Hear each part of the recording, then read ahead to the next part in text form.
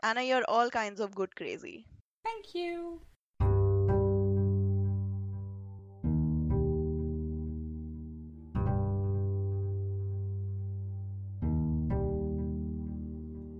This is the Wheel of Time Spoilers podcast.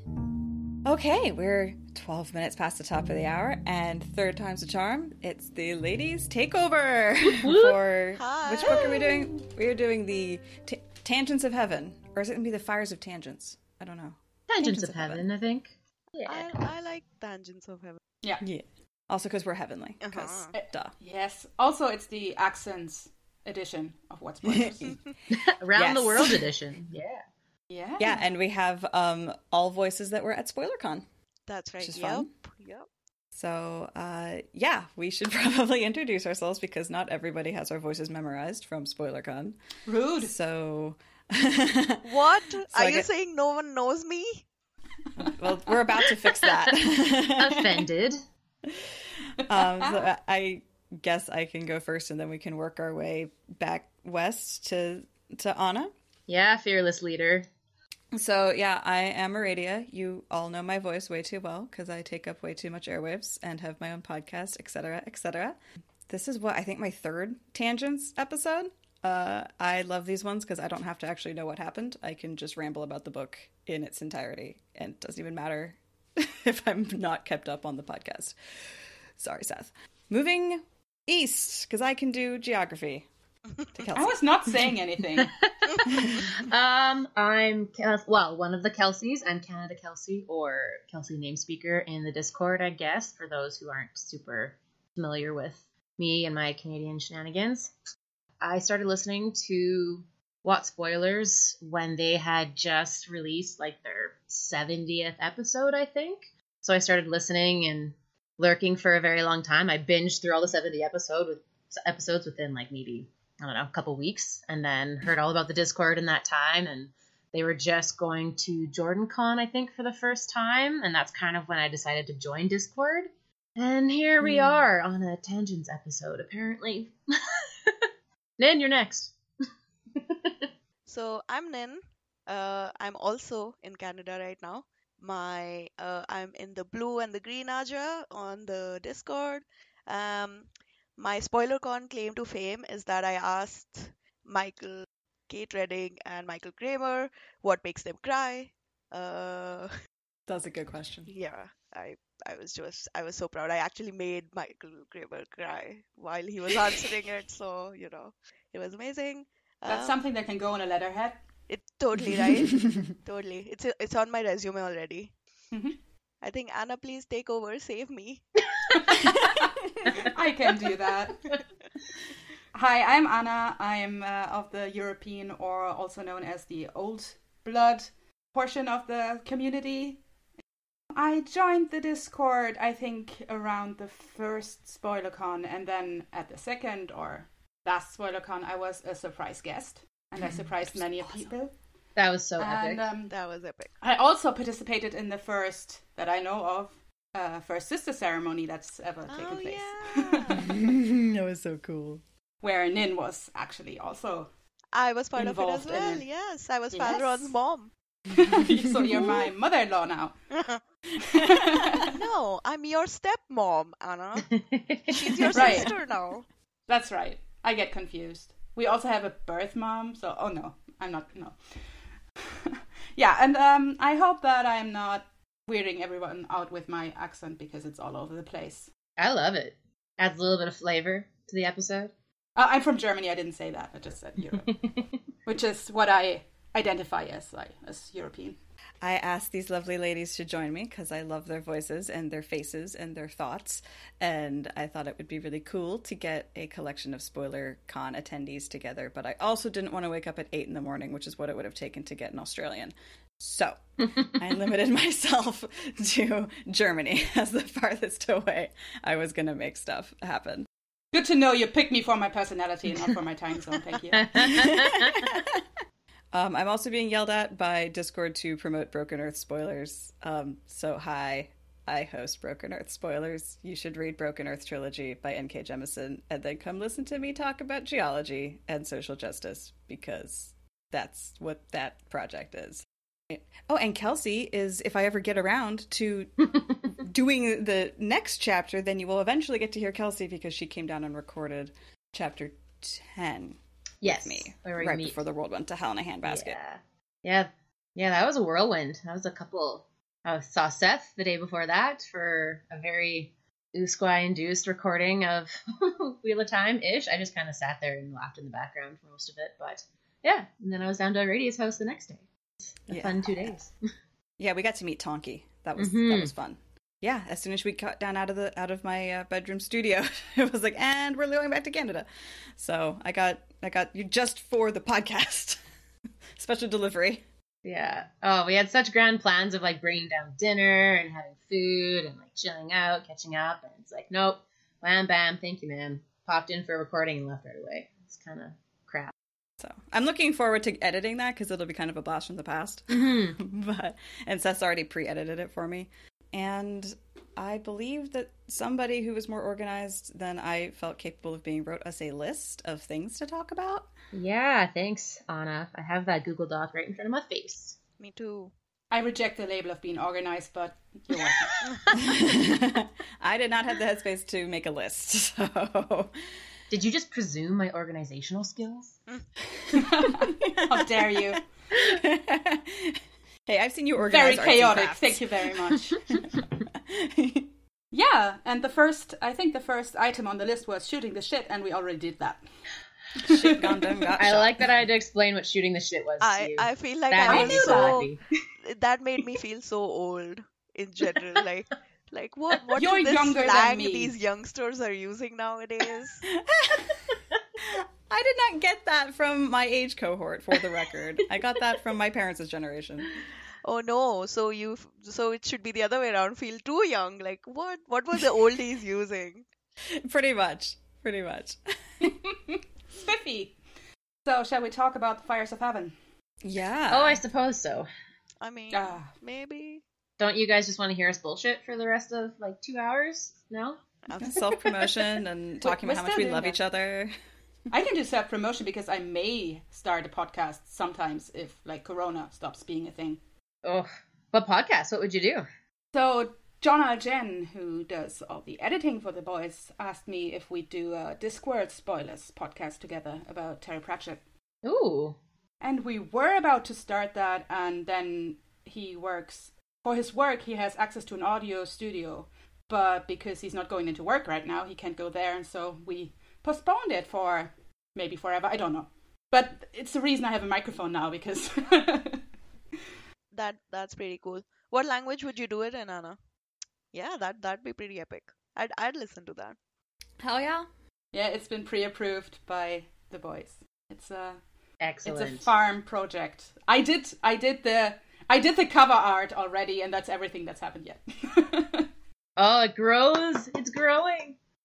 Yes, the daughter podcast population is working on happening. Yes, the farm grows. See, this is how they get you. First you just guessed on a thing real quick, just one episode, and then the next thing you know, Seth has you set up with a proper microphone and a recording expectation. They are definitely cultivating a team of farmers. That's for sure. Yeah, Seth, that was one of the reasons I said yes, because I knew that when John asked me, I knew that I would not be responsible for any of the technical stuff. Like, I'm done. I'm fine there.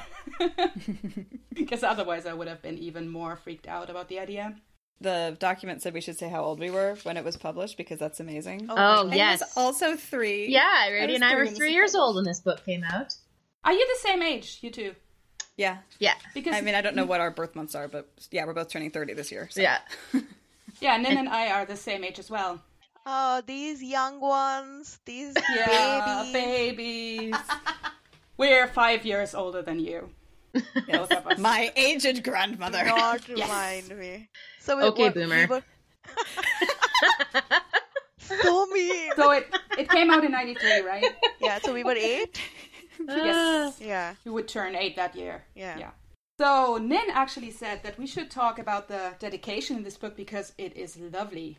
It says, "For Harriet, the light of her eyes is my light," and the second light is capitalized, and it's very romantic. just- Yeah. I mean, I know the guys talk a lot about how the women of Wheel of Time are inspired by Harriet in general, like how much she impacted him when he was writing the book. And I just love this. I mean, it gives me all goosebumps and like makes me believe in a bigger love than I currently have in my life. So Aww. Yeah, his dedications are really sweet, especially if you put them together, which I never have, but sometimes I just glance at them and it's like so many ways of saying that he, Loves his wife. loved her. Yeah, I think it's adorable, especially given that, the women characters sometimes make you wonder how much contention they maybe had. Like, I think there are prophecies at the beginning and the back, and we could do those. Oh, dang. Sure. I like it. With his coming are the dread fires born again. The hills burn, and the land turns sear. The tides of men run out, and the hours dwindle. The wall is pierced, and the veil of parting raised. Storms rumble beyond the horizon, and the fires of heaven purge the earth. There is no salvation without destruction, no hope this side of death.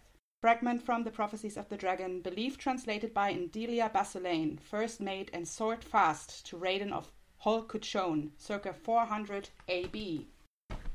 Nice. Beautiful. wow, beautiful. Nice. So this is approximately shortly after Just Roll With It. Somebody wrote this, right? Right. 400 AB.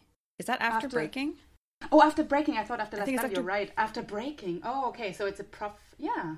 I was super confused already. Oh, Nice. so it's before the whole series happens, right? Way this- I before. believe so. Way before. But yeah, it says Fires of Heaven, so we know where the title comes from. I know that there was a discussion if this relates to the raining down of fire during the battle with Ravine or whatever, but in this it sounds more like a metaphorical storms rumble beyond the horizon and the fires of heaven purge the earth. It's a really dramatic, apocalyptic Ragnarok sort of feel. Oh yeah. I love the no hope this side of death. Mm-hmm. It's just like, whoa, that's heavy. Yeah, and it also means that there is hope on the other side of death, which is actually a positive thing. Right, and it really is very relevant to Rand, right? To die or to live you must die. Mhm. Like, Even Matt. yeah, Yeah. for sure. Yeah, the poetry is just so nice. Yeah, it's really good. Yeah, no one can really criticize RJ for his lack of prose because there isn't really. Looks like we're gonna talk about Rand, I guess. Yeah, we thought we'd go through the storylines a little bit divided. I have a general note, though, if you guys don't mind. I kind of went through a bunch of wiki stuff, like I'm sure you guys did too. But in this book, there are obviously a whole bunch of POVs. But I looked up the actual percentages, and the top three is Rand with 29.9% of the POVs of the book. Nynaeve is 29.6% of the other POVs of the book. So already that's, half the book, just those two. So I can understand why people kind of get fed up with the circus stuff because it's a lot of being in Nin's head and, listening to her thoughts all the time. And then the third percent is Egwene with 7.5% of the point of views. Everybody else is under 7% of point of views for the rest of the book. So it just kind of goes to show how much you see of Rand and his thoughts in his brain throughout the entire Fires of Heaven and Nin as well. Yeah, and in the end, it actually is. The big battle actually goes simultaneously with Rand and with Nynaeve, so this makes sense. Like they are both protagonists of this book, almost exactly at the same time. Yeah, while almost not meeting. Yeah, and it was interesting because everybody else, like Egwene is 7.5% perspective in Fires of Heaven, and then everybody else is under 7%. Moraine herself has 0.58% perspective in the entire book.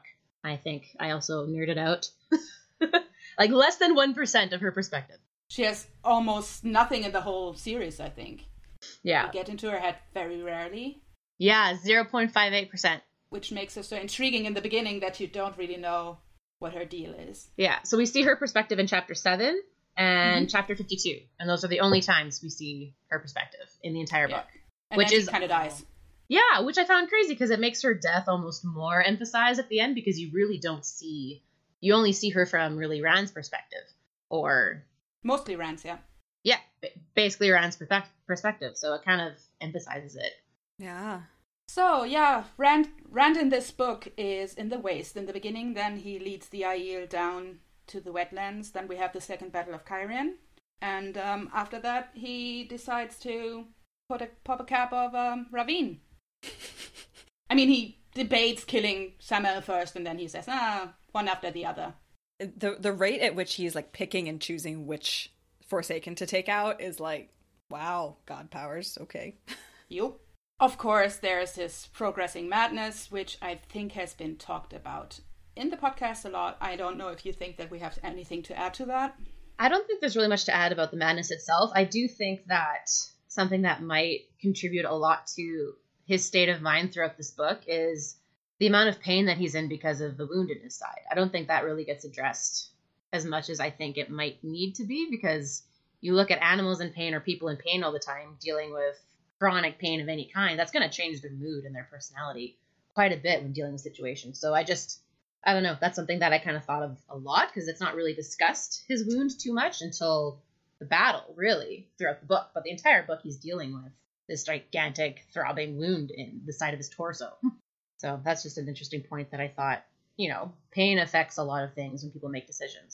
Yeah, that always gets me at the bonding scene, which isn't in this book, but when the girls all feel his pain and are like, dude, how are you even functioning? Yeah. And I think even Alana, I'm not saying it, she mentions he's in so much pain, I don't know how he can take it. Right, and like, I can't do that. Like, I have a freaking hangnail or a headache, and I am like, the world is over, stop everything. And Rand is like, oh yeah, I'm like bleeding constantly from this thing, and like I've got brands in my hands, and oh yeah, I like have the pressure of the whole world on my shoulders. It's like, how do you even function, sir? No wonder you're going nuts, like taint or no taint. Yeah, and his points of view are always like his thoughts about what his next move is going to be, how he's handling a certain decision, his conversations with people around him. It's never talking about his feelings about stuff. That you never really see him be like, oh, this really hurts today or whatever, it's never addressed by himself. It's just something that you have to know as the reader that's going on in the background. So hopefully maybe apply it to why he decides to do half the stuff he does. I feel like Bambi, what are feelings? What that is Rand for a lot of the books. What are feelings? I think there's something about the no nonsense way he's been brought up in, which definitely contributes to that, like not play up on what he thinks is tiny issues, and also, so we get this like headache gel thing in India, which you can put on your forehead, and it's supposed to help you like calm your headache down, or like reduce the intensity of the headache, and it burns so bad. It's like the worst thing to put on your face, that essentially, like, we laugh about it, but I really think that the reasoning behind that is that if that thing is burning so bad, you will forget about your headache, because now you'll be focused on the burning that your forehead is. So, and I feel like Rand is facing essentially, the biggest burning that anyone can. He has the burden of saving the world on his shoulders, and so maybe that makes him minimize his own pain a little bit. I think he's also in the void quite a That's true, yeah. bit of the time, which is basically about not realizing your feelings and not letting them take over. And Bambi said, it's the transition to Darth Rand, which is basically his whole, my feelings don't matter, pain is not important, even if it's other people's pain at some point. Yeah. And I guess he's also very distracted with the politicking, basically, in regards to the Aiel the whole time. And then as well with the Terrans and the Carianans. Like, he's been trying to learn, and what am I trying to say here? He's been trying to learn so much in such a short period of time, and try and enforce these rules and actions and make, proper royal decisions. These are things that he's trying to enact that Elaine has been taught to do since birth, and she's been trained to do since birth, which basically all royals are trained to do since birth, is basically play the game of houses and learn how to lead a country or lead your house or lead your... So that's a constant strain on him as well, is trying to process all of these things in such a short amount of time and figure out how this whole diplomatic world works. So that's probably also a huge distraction, I would think, as well. And I think when you just said it, he learns a lot. I think he learns a lot in this book, mainly about letting other people maybe fight for him. It's a struggle continuously, but here it is at the forefront a lot with the maidens. Yeah. It's really forced into his face that you have to allow other people to do things for you. Yeah, they're really, really mad at him. It's pretty much the only pain he ever acknowledges is the pain of that choice. That's like the only pain that he lets get in his way. Yeah, and as the series goes on, he almost, that list he makes in his head, I almost feel like he funnels whatever pain he feels physically, like the wound in his side or anything else, he funnels that into that list. It's like, oh, the list gets even more stronger in his own brain, and the feelings about those women getting killed in his own brain get stronger because that's where he's forcing his pain to go, in a sense. Does it annoy you as much as it does me that he makes such a difference between dead men and dead women? Yes. Because it makes me mad every single time this list thing comes up, or the doesn't want the maidens to fight thing comes up.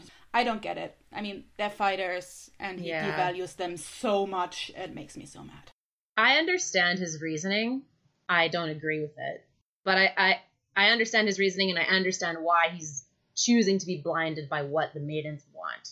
Because he's trying to be protective, and he's trying to keep everybody safe that he possibly can. And I understand that feeling when you are such an ignorant young 20-year-old, right? You have these base emotions that you're trying to still grapple with.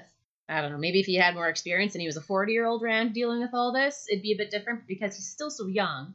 He's trained as a rural farm kid to protect all those who need protecting who can't protect themselves. I mean, if maybe not said in those words, but that's something that's been instilled in him since he was a kid. That's everybody supports each other and protects each other to make a community work. And how he sees that is keeping everybody as safe as possible so that people can keep living to keep doing the work needed. So I get why he does his actions. I don't agree with them. And I think he should learn from people around him and listen to their perspectives. But I do understand. To your question, Bambi, if we think that he gets it here, I think you're referring to getting that other people have to fight for him. I don't think he really gets it here, but he gets forced to let them. Because the maidens just take no shit. They actually beat him up until he lets them go. I think he also pushes some of his, like Kelsey was saying, he puts a lot of his pain into that list. So it's kind of like LTT in his head as an expression of his tension and madness. He's able to compartmentalize, and it's not a very good way to do it, but that's how he can self-harm in a way that gets him through the next day. Yeah, that's his coping mechanism in a sense. What do you think if Matt had actually been killed here? I mean, he almost died from Melindra and... Oh, not Melindra. Yeah, was it Melindra? Melinda. Melinda. Yeah, the chick, and then he almost died from the Darkhounds, and then he died and didn't die from the attack on Ravine. If Matt had died, do you think he would have made the list? No. He would have gone on whatever the ancillary list is that has Mangan. Mm-hmm. Maybe he wouldn't have gone on the list, but I can't imagine Rand not feeling guilty about it. Maybe that would have broken the list, because... Yeah. Yeah. Just occurred to me. Ladies list and bros list, yeah. I mean, how he feels about Egwene at the end, and then she has to admonish him, hey, I'm allowed to be a hero too. This is my decision. I walked into this. Stop feeling guilty about it. Yeah, and this is what we see in this book with the maidens, and we see it also with Brigitte later, or not later, but later in our discussion when she says to Nynaeve, don't take this away from me. Yeah, exactly. Yeah, that whole perspective and that whole point is really enforced from Brigitte and from the maidens being don't take our choices away from us. Let us make our own choices. Right. For God's sake, man. Get the point in your head. If Brigitte had gotten to lay that lecture onto Rand, that would have been good. Brigitte should have been yo, Luz, get it together. Oh yeah, she would have set him straight. Yeah, we see that theme really forced out of the books onto us as a reader from various perspectives. Right. Yeah. It's a theme. If we're moving on to Matt, another thing that I kind of, throughout this whole book, kind of realized about him is that only a small handful of people have experienced his memories and his reflections coming through. A very small handful of people have seen him be those generals from the past. So it's kind of interesting.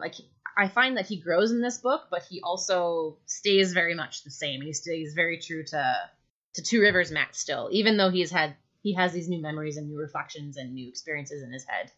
It's only towards the end of the book with the battle that we really see his public display of those memories come through, I guess. Does that make sense? Yeah. So, yeah. He's still coming to terms with what it means to have them. It goes perfectly with that quote I put in there because I love that quote so much. It's such a good quote. I'm a gambler, a farm boy, and I'm here to take command of your bloody army. It is glorious. It is glorious. And we like that. It kind of shows his arc, but at the end where he actually, displays his true skills to land in the tent and obviously through the battle itself, collecting people as he goes and finds himself in the thick of it. It kind of subconsciously has him accept who he is now and has him accept what's going on in his head, I find, even if he's not willing to admit it yet out loud. Bambi just made the best comment. It reveals his hand, as it were. And I love that so much. But I'm dumb. Yeah, but it's true, because I think this is the book where, like, Matt is able to integrate with himself the fact that he has all these memories, and he works out the timeline, and he, like, creates the ability to, like, know when he's in his own mind versus another mind. Like, this is the book where he finds that balance that Perrin takes, like, a billion books deciding is possible. Like, Matt kind of, like, this is the book where he goes through that whole process, and we don't see a lot of it until there's the conclusion of him being like, I have to win a battle just to get away from the battle or something. Fine, I'll take charge so that we can get over with this and I can go back to, carousing the maidens in the bar or whatever. Since you guys can't make it work, I'm going to make it work for you. You want something done right, do it yourself. Matt has major delegation issues. He really doesn't know how to manage. But he really likes teaching people songs and dances. Really likes that. Oh yeah, this is the book where Jack of the Shadows gets introduced. Mm-hmm. Right. It comes out of his memories as he's trying to distract himself from getting sewn up, I think, after the battle. Yeah, he doesn't realize until after that it's a very old song that no one really remembered. Yeah. It's so good, though. We follow Lord Matt wherever he leads. I was so looking forward to us all being able to sing it together. I know. Oh, no. No, I cannot sing to save my life. That's not happening. Well, if we'd all been drunk and in a room full of 200 other people, would have been fine. Probably, yes. Drunk karaoke is the best. Indeed. Sober karaoke is sad. Because it's either really bad or you're really good, and then it's kind of boring. Yeah. I used to work at a bar where we had karaoke night every first Saturday of the month. And there was always the two different groups. The one group that was there just to get wasted and have a hilarious time.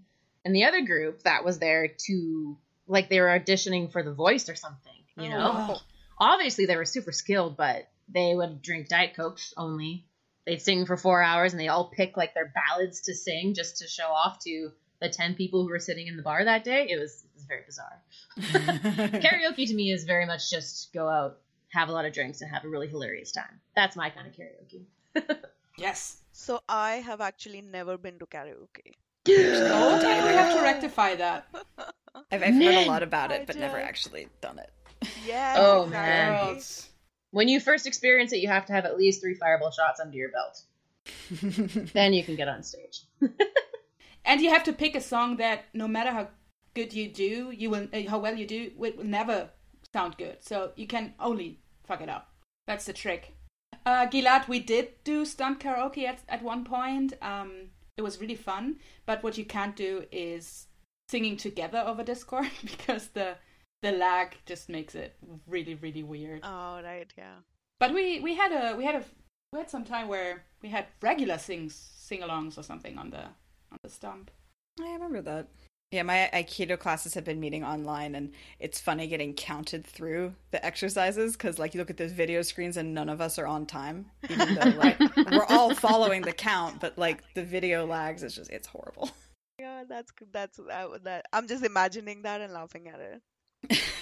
My partner actually had a birthday last week, and he did a virtual cake party. There were, like, I think 21 people in the call at one point, including children. And then they decided to sing Happy Birthday. Oh, and what happened was everybody realized that everybody else was behind, stopped, and then everybody up. It was It was glorious anarchy. Just a mashed potato of a song. Wow. It was so good. I loved it. I also loved having 20 guests and not having to clean up after, so I think I'm doing this all the time now. I'm hanging at a party. If there's like one positive. We actually had a face cam and a cake cam for everybody to see the cake. Oh, nice. Yeah, it was good. That's genius. That's adorable. And now we're making the Tangents of Heaven title doing it proud. Yep. I do love, though, I'm just going to plug Patreon and the Discord here real quick, because we do have the Stump channel. For those who have no idea what that even means, it's a voice channel in Discord that you can click into if you're a patron, whatever the word, that you can click into and chat with other patrons in the Discord. So it's kind of sweet that you can actually talk in person, kind of like we are now, with other Discord users and WOT fans. So if you were debating whether or not to become a supporter of What Spoilers, that's a really good incentive. You should talk about Stumpinars while we're on it, Aradia. We have Stumpinars, where all of us nerds have special interests and tell them to each other. Over said voice channel. Come to the stump. Hence the weird name. Yes, because and the name Stump comes from the Great Stump from Ogier. And the videos are available on YouTube. If you look up Stumpinars, we have a whole YouTube channel where I've posted all of the things. Oh, I didn't know that. No, Bambi, your 2-hour climate change ramble with Jalir was awesome. Dude, you don't have to apologize for that. Yeah, a 2-hour discussion from the east coast of the US and frickin' Australia. They were both at inconvenient times a day, and it was this amazing discussion about why climate change is a goddamn mess. And I loved it so much. Really good. And I don't edit those, by the way, guys. Those are straight up just the raw video, the raw audio. I just slap a video onto it so it can go on YouTube. I had no idea they were on YouTube. That is sweet. Yeah, I made a YouTube channel, a Google account, like the whole thing. That's cool. That's sweet. So yeah, you don't have to catch them live. You can catch them later. I mean, if you're waxing poetic about being on the Discord, I can add to that. I think I joined over a year ago, and legit, it's changed my life. Like, I don't think I'd be able to get through this weird time without everyone on Discord. In general, like, people have been so supportive, so motivating, like, so encouraging. I feel like I've made some best friends, even though I don't know their real names or faces, you know. And yeah, it's such a cool world, hey? Right. I mean, it's such a supportive community, and some of that changes as you meet people on SpoilerCon and JordanCon. But I wouldn't even have gone to. Turns out they're actually assholes. Yeah. Exactly, Anna. You would know. I hate you all so That's much. exactly why I went all the way to Germany to meet Anna a few months after SpoilerCon happened as well. When she says all the way, she already was in Belgium, so it was an hour. Anna, let's pretend it was just to meet you. Okay, fine. Nobody knows. It was my sister's PhD defense. She was completing her PhD. That's why I had gone to Belgium. But she jumped on a train, came over to me, and I made her breakfast. And it was amazing. What a day. It was so fantastic. Even though it was rainy, but like none of that mattered. Right, and we went back I took you back to the railway station, and then we sat down at a cafe, and then we started to talk Wheel of Time, actually, and she almost missed her train, and we had to sprint through the station. And like, these are the kind of memories you make that go in your memoir, and I couldn't have made it without joining Discord. So, yeah. Yeah. End of my waxing poetic statement. If I can add to that, I think the whole online community really helps me in these days, because actually nothing changes in that, because I don't see those people or you people anyway every day. So it stays exactly the same, and that helps. It's a kind of stability. Mm-hmm. Yeah, absolutely. So much has not changed and changed. Discord is a nice point of constancy. Mm-hmm. Even though there's definitely, Discord obviously is discussing all of the changes, but at least it's the same people and the same access to the same people. More access in some case, because people are home more often. So That's true. Super Chicken! I had the best conversation with Super Chicken when we were doing the walk that Aradia and Ogier led. Oh, so amazing. So, like, my heart was full after that. yeah, meeting Super Chicken was awesome. And then, that part where we all got random tattoos together. Oh, no! So, yes! we are not a cult. Nope. We're kind of a cult. We're a little bit of a cult. One of us. I did not get the tattoo, though. You will. Just in my heart. Well, some of us didn't get it known. the day of, like they keep trickling in. I got mine like 2 weeks later. No, it started with 4 of us going out at SpoilerCon itself and getting our tattoos done together in a room. And then it branched out to like another 10 plus people or something like that within a week or two after SpoilerCon happened. So now there's this whole album of a bunch of us with Wheel of Time, either like the Nodding Raven, one of the chapter headings, or like the Aventusaur Leaf or whatever else. So yeah, there's a whole bunch of us now that have forever ink on our bodies. I'm totally planning on getting the other Raven. I only got one of the Nodding Ravens because I have all the intentions of getting the other one, hopefully in group, or at least as a memory for another time we all got physically together. Mm-hmm. Yeah, I'd never been part of an online server or online community before joining this Discord. So all of this was very new. Like I lurked and listened to the podcast for I don't know how long before I'm like, yeah, you know what? Maybe I'll check out this Discord thing. And 2 years ago, I was scared of weird, strange people on the internet. And then in October, I flew to the United States without knowing anybody there. So in September. This Discord does crazy things to you. Yeah, definitely not. On my own, I have to say. Was one of the weirder things I've done in my life. It is. I mean, even when I was telling people, oh, I'm flying to Portland to meet a bunch of strangers I met online, everyone was like, oh, give us the address of the hostel just in case you disappear. I can't even imagine what Anna, like, oh, I'm flying halfway across the world. Seriously. Anna, you're all kinds of good crazy. Thank you. So you want to circle it back to the circus? Ooh, The sure. circus. Oh, yes. where the interesting Brigida part. joins the cast with a bang. Yep. My favorite part. There's a reason I'm called Nin. Oh, is this your why you went for Nin? Yes, I was actually naive when I joined the Discord, and then the same not a warning, just the same message that everyone gets of Oh, changing yeah. their names from the name in the book. So anyway, I use this everywhere. This is my gamer tag, and nobody can pronounce it, so everyone just says Nin anyway. So I was like, yeah, might as well just make that my standard, become Nin. Wait. Do they say nin anyway, or do they say nin anyway? No, well, that too. Once on Twitch. That's actually how you can pronounce it, nin anyway. You can totally. Once Oh my on goodness. Twitch, the Sorry. streamer called me my navel because she couldn't understand what navel, like it was Nynaeve Al. That's what I had put my Twitch name as, and she was like, my navel. I always thought she was called Nineveh. Me too. All my life I called her Nynaeve before actually the podcast corrected me.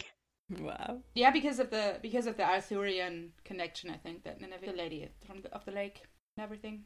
So the best thing that happened at SpoilerCon was I dressed up as Min for the costume thing, and Seth was like Nin, Min, Nim. Min.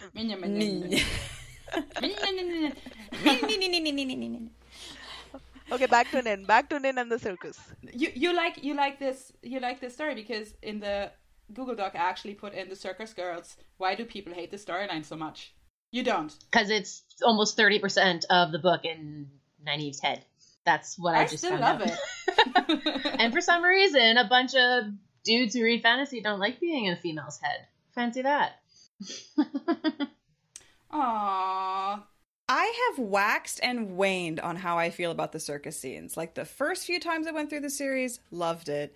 Next several times, got really bored, and like now I'm kind of coming back around to enjoying it. Like I just have so many feelings about it because like the way I describe it is like the first couple of books like are very like action-packed normal fantasy, and then like the slog quotes is the part where like Jordan just puts you in the Google car with the 360 like camera and you can just look at the whole world and all of its nitty-gritty boring detail. Right. For books and books and books, which like if you love the world, it's awesome because you get to see all of these like little bits and pieces and details. But if you just want to like see how Rand wins the last battle, then it's like any book now would be great. Yeah. I really like it.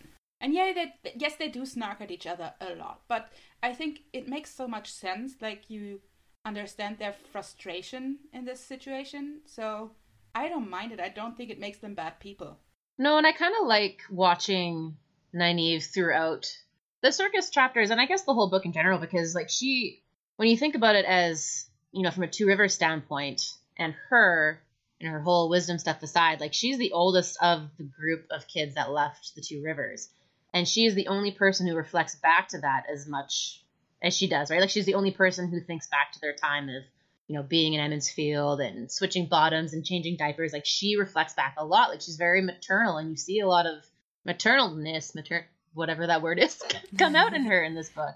And I think it's those little sparks of her reminiscing that kind of makes her a lot more relatable to me. Because, I mean, as stubborn and forthright and angry and whatever she is, she still has that maternal protective instinct of the group that left. And I find, like, throughout the book and throughout the series, she's the only one who really draws back to those experiences when they were kids. Like, some of them, like, Round will look back, like, being a sheep herder, or they'll look back to times and experiences, but they won't reflect on the feelings they had. I find Nynaeve really reflects back on her feelings about being from there more than the others do. That's a good point. She also left to take them back.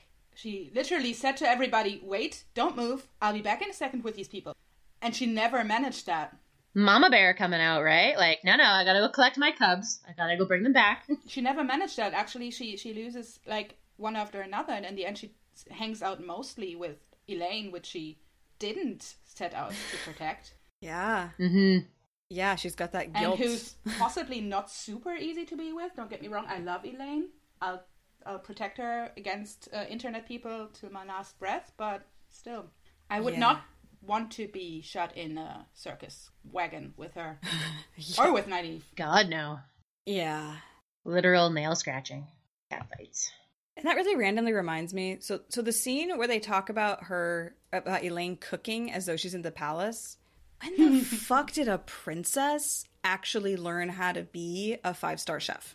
This is a completely unrelated complaint, but, like, how would she know how to manifest the fancy food that she's eaten her whole life? Well, maybe her mother is one of these people who say, yeah, you're a princess, but I don't know, once a week you have to do chores in the palace, and maybe she just liked to cook, and so she asked the cooks, and they indulged her, basically. I'll take that headcanon. Yeah, it's a hobby, right. Yeah, I imagine her training involved all kinds of stuff. All kinds of extensive. Yeah, I think her extensive training would have incorporated something like, you have to see what the normal people in the palace do. Remember that Morghese likes to hang out with the common people in disguise. So I think she wouldn't want her daughter to be completely shut off from everything, and so she would let her hang out in the kitchen and everything. And if she likes it, well, she really likes sweets. So Thomas, that's right. And also, Morghese knew that she was going to go to the tower, right? Because that was a thing that happens. And Morghese has been there herself. She knows how you gotta get down on your knees in the kitchen and all that. Not in the dirty way, but, well, maybe in the dirty way. So, so she was like, this could be some sort of prep for going to the tower. I had never thought of that. Thank you, ladies, for helping me establish headcanon. I just wanted to say how dumb it is that they have to get on their knees and scrub the floors every day, and they also make them wear white dresses. Yeah. Oh my God. Yeah, that's crazy. Well, they do have magic to clean the dresses, though. So. Do you think they do? You think they would have used magic to clean the floor, though? Yeah, that wouldn't teach the lessons needed, though. That won't build the character needed. Yeah.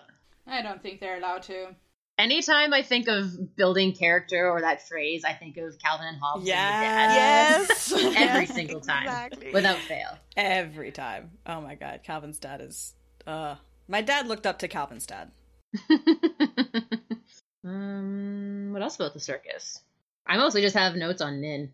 And the reappearance of Uno, which is a big upside. Yeah. Oh yeah, right, because this is the whole scene where Nynaeve tells the prophet to go stick a spoon up his ass and comes away with Shinar and bodyguards. Yeah, it's the prophet, yeah. God, the prophet, like, is one of the most cartoonish villains in this whole thing, and he's so ineffective. He could have been a powerful thing. It's a very strange, like, addition to the story, Like, I've never quite... I've always read over the prophet stuff as kind of more skimmed it. I'd never really understood, like, I didn't really tie it into the rest of the series as much as maybe I should have, because it never really seemed to naturally for me, Yeah. I think he's supposed to mirror this other kind of evil, which Andoral or Shadow Logoth is an example of. This, you want to do good, and then you go over the moral event of Rise, and then you become bad, approach bad from the other side or something. But, yeah, he's just, he's awful. I hate him so much. Mm-hmm. Yeah, it was necessary, I think, for there to be like a zealot, because Rand does have so much religious overtones, even in a world that doesn't have religion. So like we needed someone to be a zealot, but Yeah, it's a good, perfect example of good intentions trying to be gained through bad action. The means justify the ends kind of thing, where the means are very evil. right, and like super ineffective too. Mm-hmm. He doesn't really even create. I mean, like the White Cliffs at least are an effective military force. The Prophet's mobs are a mob. And then Bambi is pointing out that there was he was probably being brainwashed by the Forsaken or compulsed by the Forsaken to be extra ineffectively problematic. Mm-hmm. Yeah. Sowing He chaos. was, but I don't feel he had to. So is that why you think maybe he has that crazy look in his eye more than not? Because everybody notices how almost like glazed over his eyes are. Do you think that's, and like we see everybody who is under compulsion. Yeah, but he also doesn't eat. I feel like, is this a conversation that's happened before? Is this one of those was Couladin? Couladin? Yeah, is this similar to the was Couladin influenced by the Forsaken sort of discussion? That is a good parallel. Yeah, because it's hard to tell, because you have an asshole who's already maybe mentally unstable, goes through some traumatic shit, and then appears to be manipulated by the Forsaken. Where do you draw the line on pulling out the Forsaken from the rest of it? Exactly. I mean, it's what an effective villain would do. Find someone who's easy to push over the edge. Right, Yeah. pushing more gays over the edge would be a lot harder, as we see with Ravine. Yeah, we can talk about that, by the way. Yeah, and maybe he wasn't under compulsion, but maybe they started him on the path, and he was so crazy that he just needed a nudge to walk down that path anyway. Yeah. Flicker also fucked with him. Exactly. Yep. You take that breaking point and then just amplify it. Add a little couple seeds here and there, and I mean, the first time we meet him, he has this unreasonable hate towards Rand just because his hair is red, basically, which shows that he has some PTSD and or asshole syndrome already.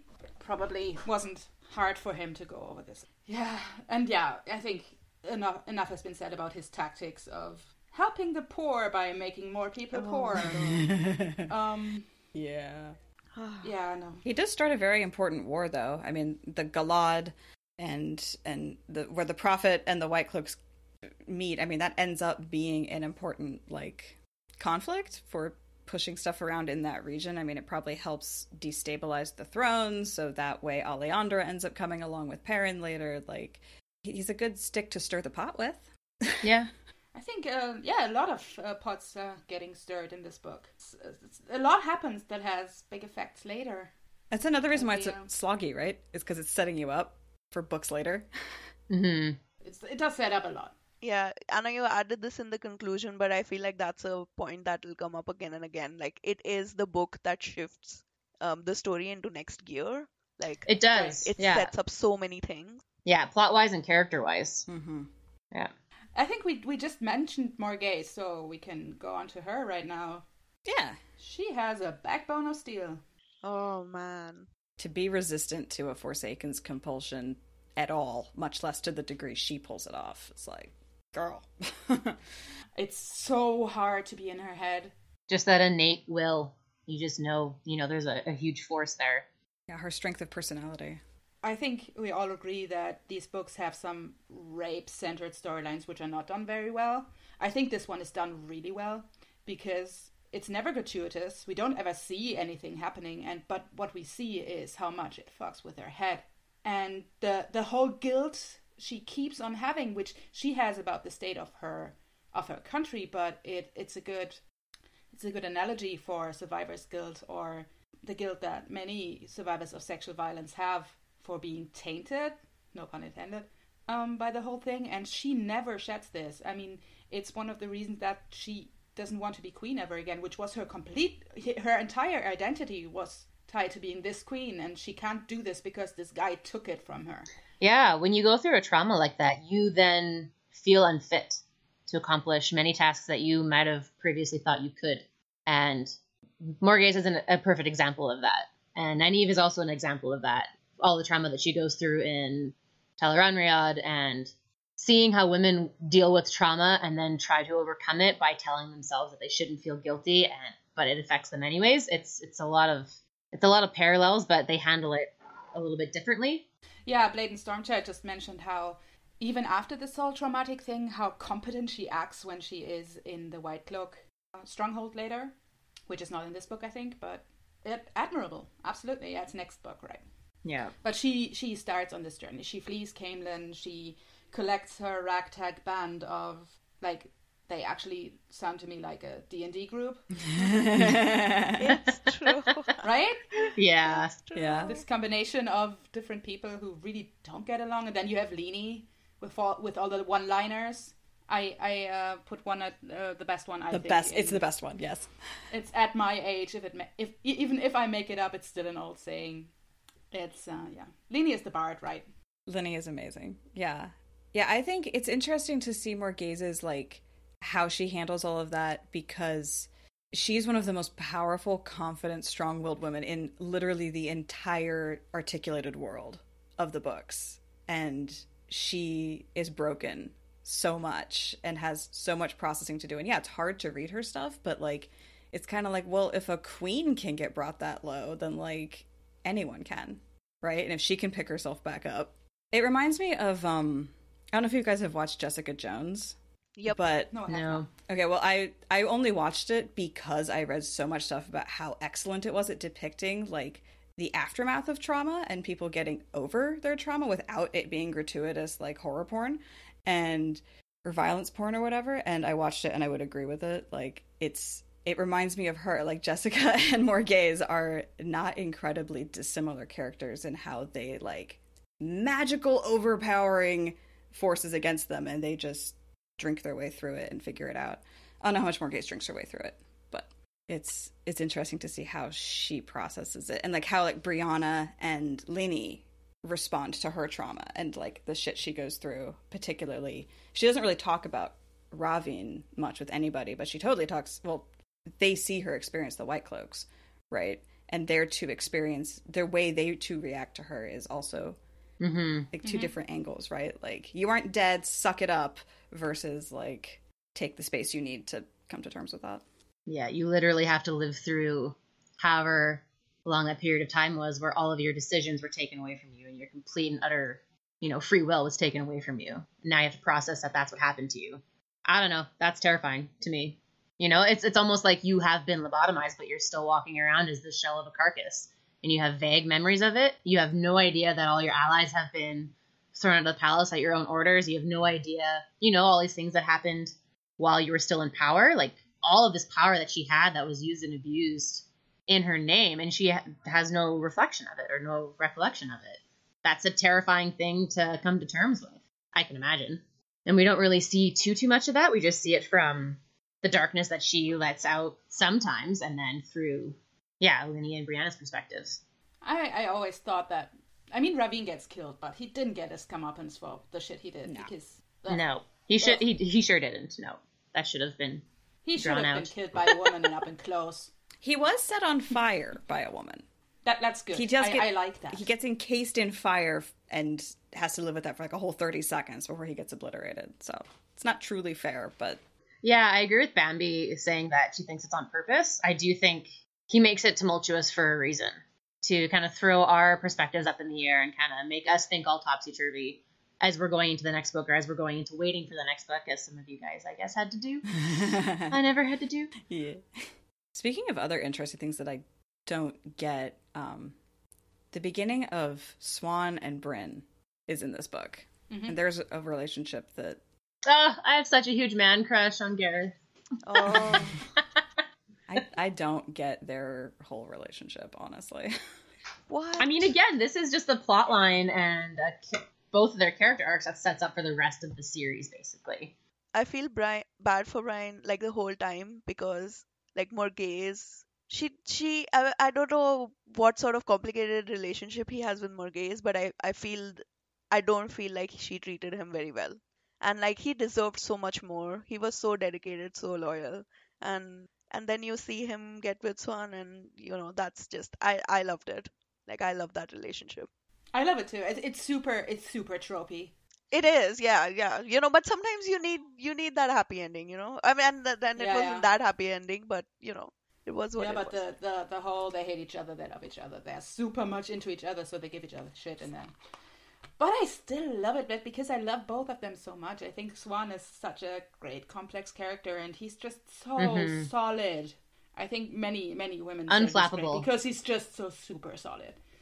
And I do like seeing Swan go through her own issues with her oaths that she swears to him, right? Like, you see somebody who, at the top of her power for so many years, all of a sudden, in also a short period of time, dressed completely down, power's taken away, her own confidence has been broken, and then she swears herself basically to this guy that she gave a lashing to once, and then seeing her go through that more in the next book, I guess, or in the rest of the series, but just seeing her, like, this is where it starts for her, where she kind of grapples with herself and grapples with her own strength of will, because she really has to, rein herself in to actually listen to what he wants to do, and that kind of sets her up for the rest of the series, I find. Right, and as Leia just mentioned, they bond each other, or she bonds him, and then they understand their motivations better, and and they get along really well with that. So Seth asked, what do you think about how he handles the compulsion? Which one do you mean? The compulsion that was put on him during the last battle, or about the Morgay stuff? Because I think that he handles the Morgay stuff really, really badly, because he just refuses to acknowledge that she might not be super guilty of everything. The one in the last battle, he was awesome with. Like, I think I'm stepping back because I seem to be dumb right now.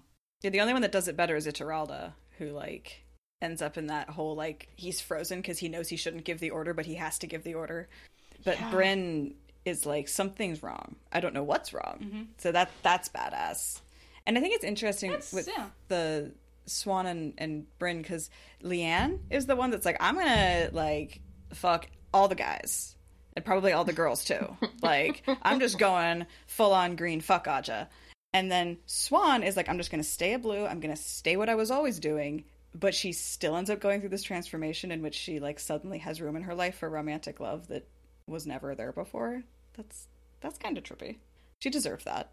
I mean, because he's solid. For all that there's a lot of contention there, she deserved to unexpectedly land in some comfort. I just don't get the attraction, that's all. I'm glad she got it. While I'm saying that I love this storyline, or this love story between them, I still say that she should end up with Moraine, because this is the big love, but, well, chance missed. Yeah, that would have been the best, but... That would have been, yeah. I really wanted to see them, also retire to a little farmhouse somewhere. Like Adelius and Van Dien. With a lake or ocean nearby, I guess, so Swan can do her thing and fish all the time. Yeah. I don't know, that would have been really cool. They should have at least gotten to meet. There should have at least been, a 90-second hug. That should have happened. Maybe it happened off screen. They should hug and then fade to black, because Robert Jordan does not do porn. Right. Yeah. Because, yeah, that's what happens in my head. Polyamorous with Gareth and the Tom hanging out? Well, yeah, why not? Ooh. Why not? So do we want to talk about Min and Loghain and their story also? Yeah, I feel bad for Min. She's just dragged along until she reunites with everybody at the, in Saladar. She's just dragged along. The poor girl. Just imagine with all these mopey people. Oh. I love Min so much. She has such the fuzzy end of the lollipop this whole freaking book. Yeah, like Mary said, she's the awkward third wheel in this book. But I love her because she's one of the only people that holds her own without magic to back her up. Yeah, she just is. She just is throughout the entire series, and she is also a solid constant, which I appreciate. She's that NPC the DM throws in when the players are floundering, they don't know what to do, they don't know who to turn to, and the players need someone to help them. So that's what Min does. She's there at the most opportune moments when everyone when whoever needs to get out of a situation that they can't get out of themselves. And then Loghain, man, he is just are you gonna die or not? This book. He doesn't do anything in this book. I mean, later we can say a lot about Loghain, but in this book, he's a husk of a person, and this is the lowest. He thought he was at his lowest for the preceding few months, right? This is his actual lowest of lows. Mm-hmm. And then things happen. But this is the book that sets you up to be like, how much lower can this guy go before something happens? I mean, the politicking of Saladar is like in so many ways kicked off by Swan showing up with Logain, right? Like Swan showing up without Logain would have been a very, very different Saladar plot. Yeah. And we as readers seeing these, very sparse viewings and then has of him and his glory or whatever's to come keeps it intriguing enough, because otherwise it is just like, okay, dude, we get it. You're depressed. You lost your power. You're in withdrawal. I get it. It's just a lot of feelings on the other spectrum to deal through or to deal with. What Leia just mentioned, if you look at it from a plot or the pattern or whatever standpoint, Logain being as unresponsible as he was, just made Gareth Bryn follow the girls, get to Saladar, lead the army. So his fuck-ups were very much needed. That could be the tagline for this whole series. The fuck-ups were needed.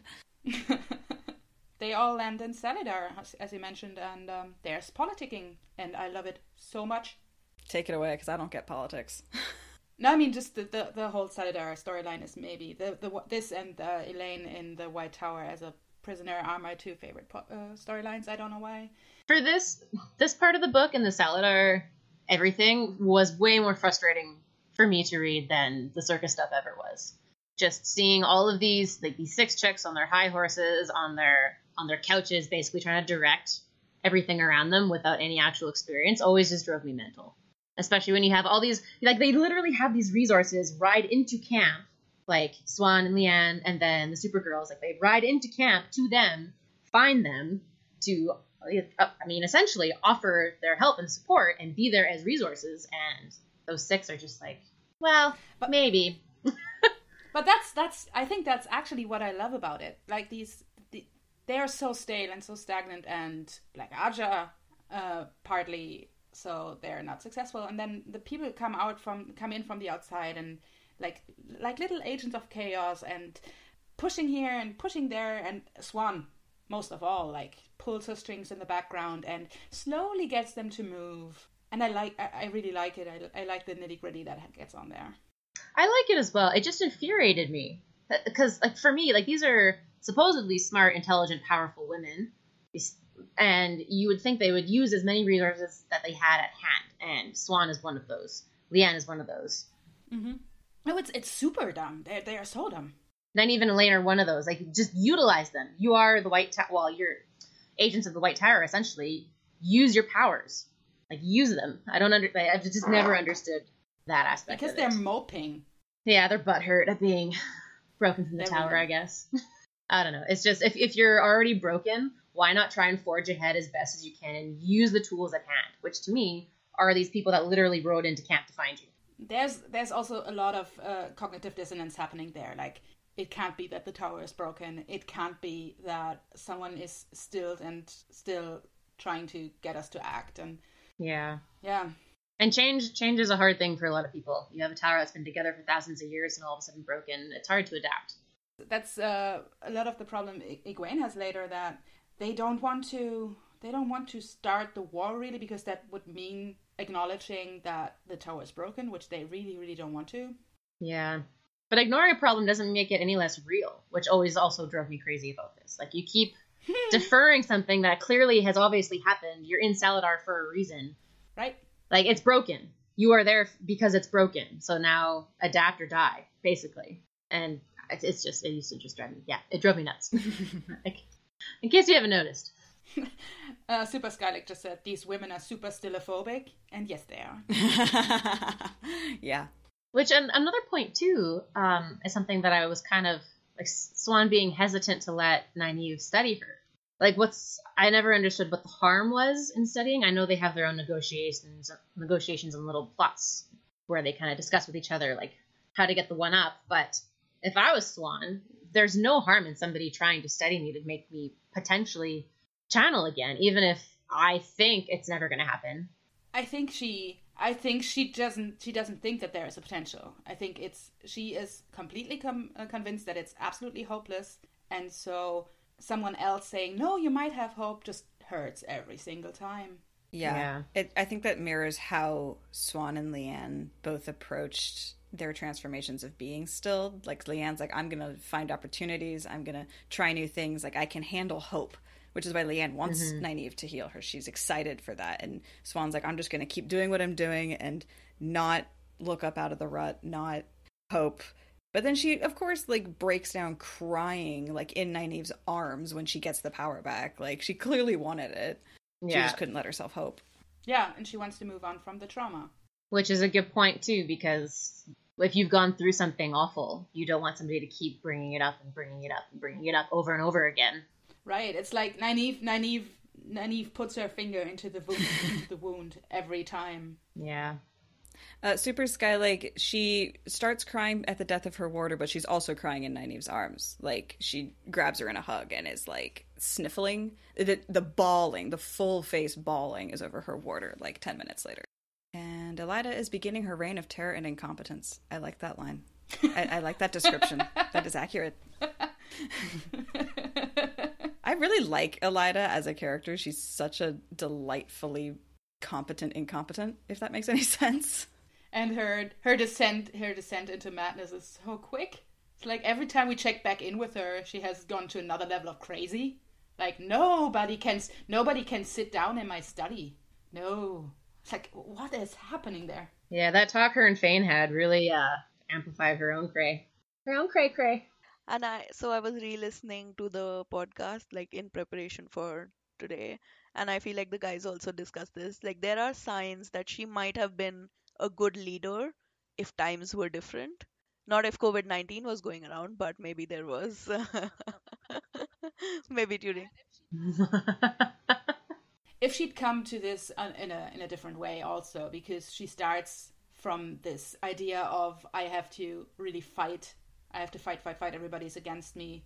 And she never just sits back and thinks about, okay, I'm leader now, what do I do? She's always in this fight mentality.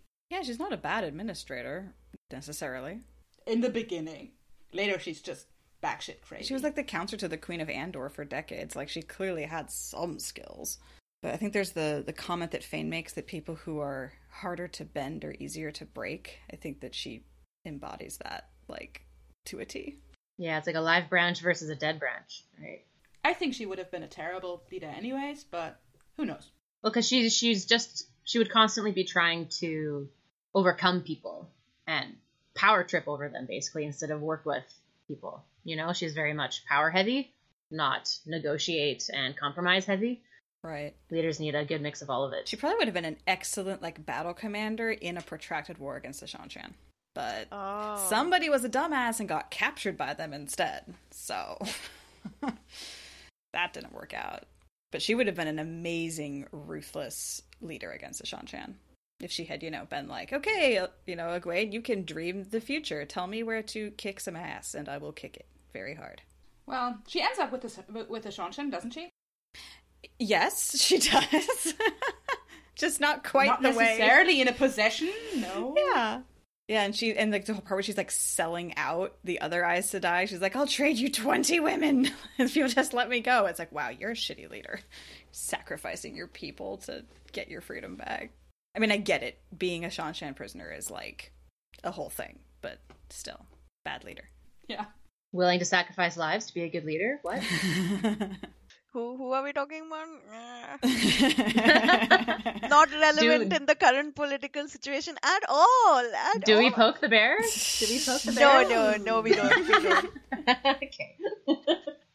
I don't feel like that's not an opinion I want to air at all. Yeah. Nope. Works for me. Moving on. You can just hear in the pauses everybody would have to say something, but everyone holds their breath. Yeah. No, I'm not. No. Those are inside thoughts. Yeah. Yeah, these are this side of the pond thoughts. So, attack on Ravine. Thunderbolts and lightning. Very, very frightening. Death. Oh, why did she do that, Aradia? I'm sorry. Oh. I was going to say, how do you guys think it would have gone if the fight hadn't been taken to Tar? Bad for Caemlyn. So much collateral damage. Like, I don't understand how there isn't shit tons of collateral damage already. Like, Ravine does not seem the kind of person who would have told the population to bail from the inner city, and he smashes the fuck out of the inner city. Like, Nynaeve wouldn't have been there to help Rand, to corner him, to corner Ravine. And, like, I think the whole Rand even entering Tel'aran'rhiod was a huge surprise factor in itself. So, yeah, I wonder at the implication of how it would have gone otherwise. Fuck, yeah. Yeah, Rand was losing that battle until Nynaeve gave him an edge. That would not have happened. She's halfway around the world from him. Well, a quarter of the way around the world from him. Yeah, that would have probably been the end. So which means that Ravine was a dumbass by saying, I don't want to ruin Caemlyn. Like, kick it into the dream world. Like, that was him spelling his own doom. Yeah, he shot himself in the foot doing that. Absolutely. Yeah, they just entered the Tar version of the palace and that's it. Okay.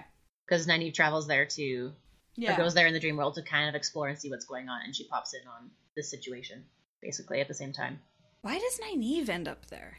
Did she battle Because Moghedien spills info about it. Right. She's like, the battle is happening today. And Nynaeve's like, well, fuck that shit. We're gonna go observe or something. Yeah, we need to go check out what's happening. And she just happens to be there when Rand enters.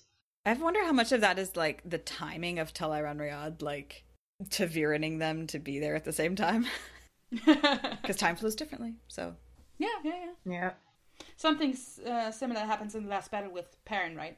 That he gets there, right? Yeah, Perrin and Slayer bouncing through, but that's them using their, like, mental ability to flip back and forth through the worlds, whereas this is... No, I meant that Perrin is there. No, it's not the last battle, it's Veins of Gold, that Perrin is there when Rand has a thing. When Rand is showing up in Tel'aran'rhiod because he's having such a pivotal moment that, like...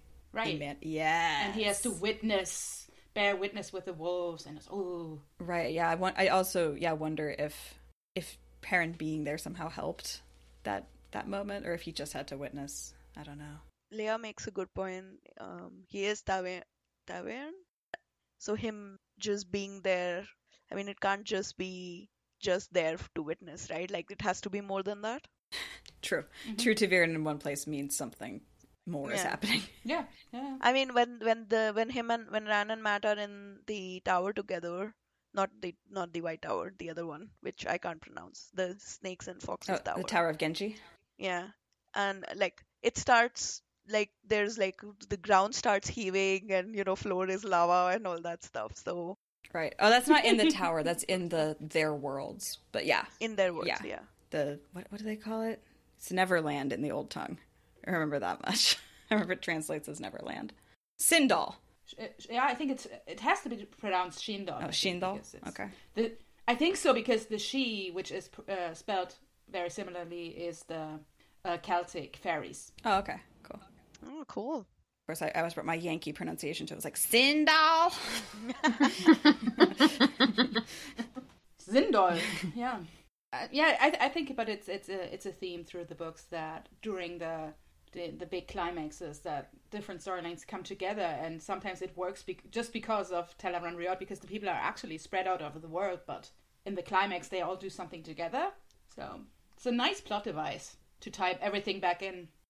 I feel like the boys mentioned that they don't think they have much to say about Dumai's Wells because battle scenes, and I think we're the same way.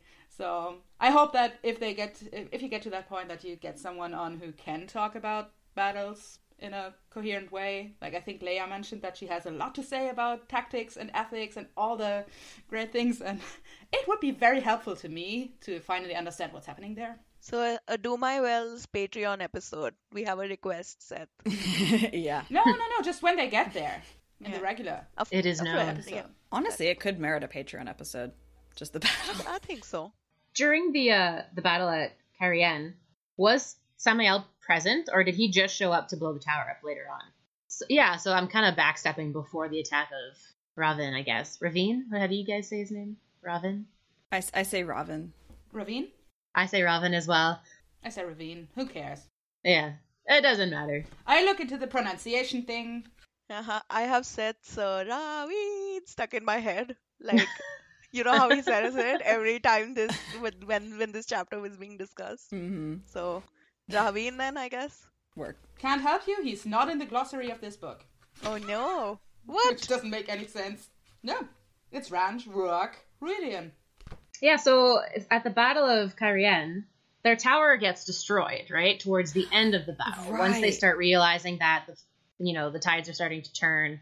And like, I would have thought Samael would have been there the whole time, but it feels like he just shows up to destroy the tower that Egwene and Avi and Rand are on once he starts to see that things are starting to shift a little bit for his side for the worse. Can anybody else, like, do you guys think that's also what happened? Because I feel like wouldn't Samael have wanted to be there earlier to kind of destroy what was going on? Because he can also feel the sense of where Rand is channeling from and where the girls are channeling from.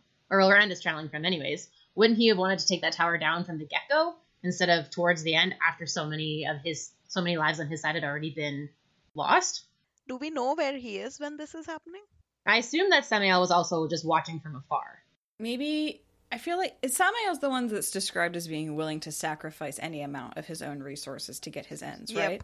Yes. So yes. I could see him wanting to let Rand tire himself out before kicking him in the balls, which would mean letting a lot of his army get wrecked, burning up Rand's strength. Seems like a Forsaken thing to do. Mm-hmm. Because Rand is like way less capable of surviving that fall and being an effective leader after the fall, because he was like already on the brink of being exhausted. Instead of taking that at the beginning. Yeah. And he like almost like burned himself out from losing the source with the impact, right? Like that wouldn't have happened if he'd been on top of his game, but when he's already tired, like he might have burned himself out there. Kangus Khan, or however you say his name, just said that Napoleon Bonaparte is a good parallel for him visually, but Napoleon wasn't short. No, yeah, that's a myth. It was actually propaganda, which I think is funny. Like somebody in England said, "Oh, the dude is small," and here we are hundreds of years later, like, "Oh, the dude is so small." Wow, I love that. I knew it was a myth, but I didn't know it was an actual piece of propaganda. It was an actual piece of propaganda. Yeah, he was 5'8", but at this time he was actually among the taller people. Right, 5'8" back then would have been much more impressive than it is now. On the tall end of normal, I think. I mean, 5'8" is still average. I think Samuel. Maybe Oh no, Seth. Yeah.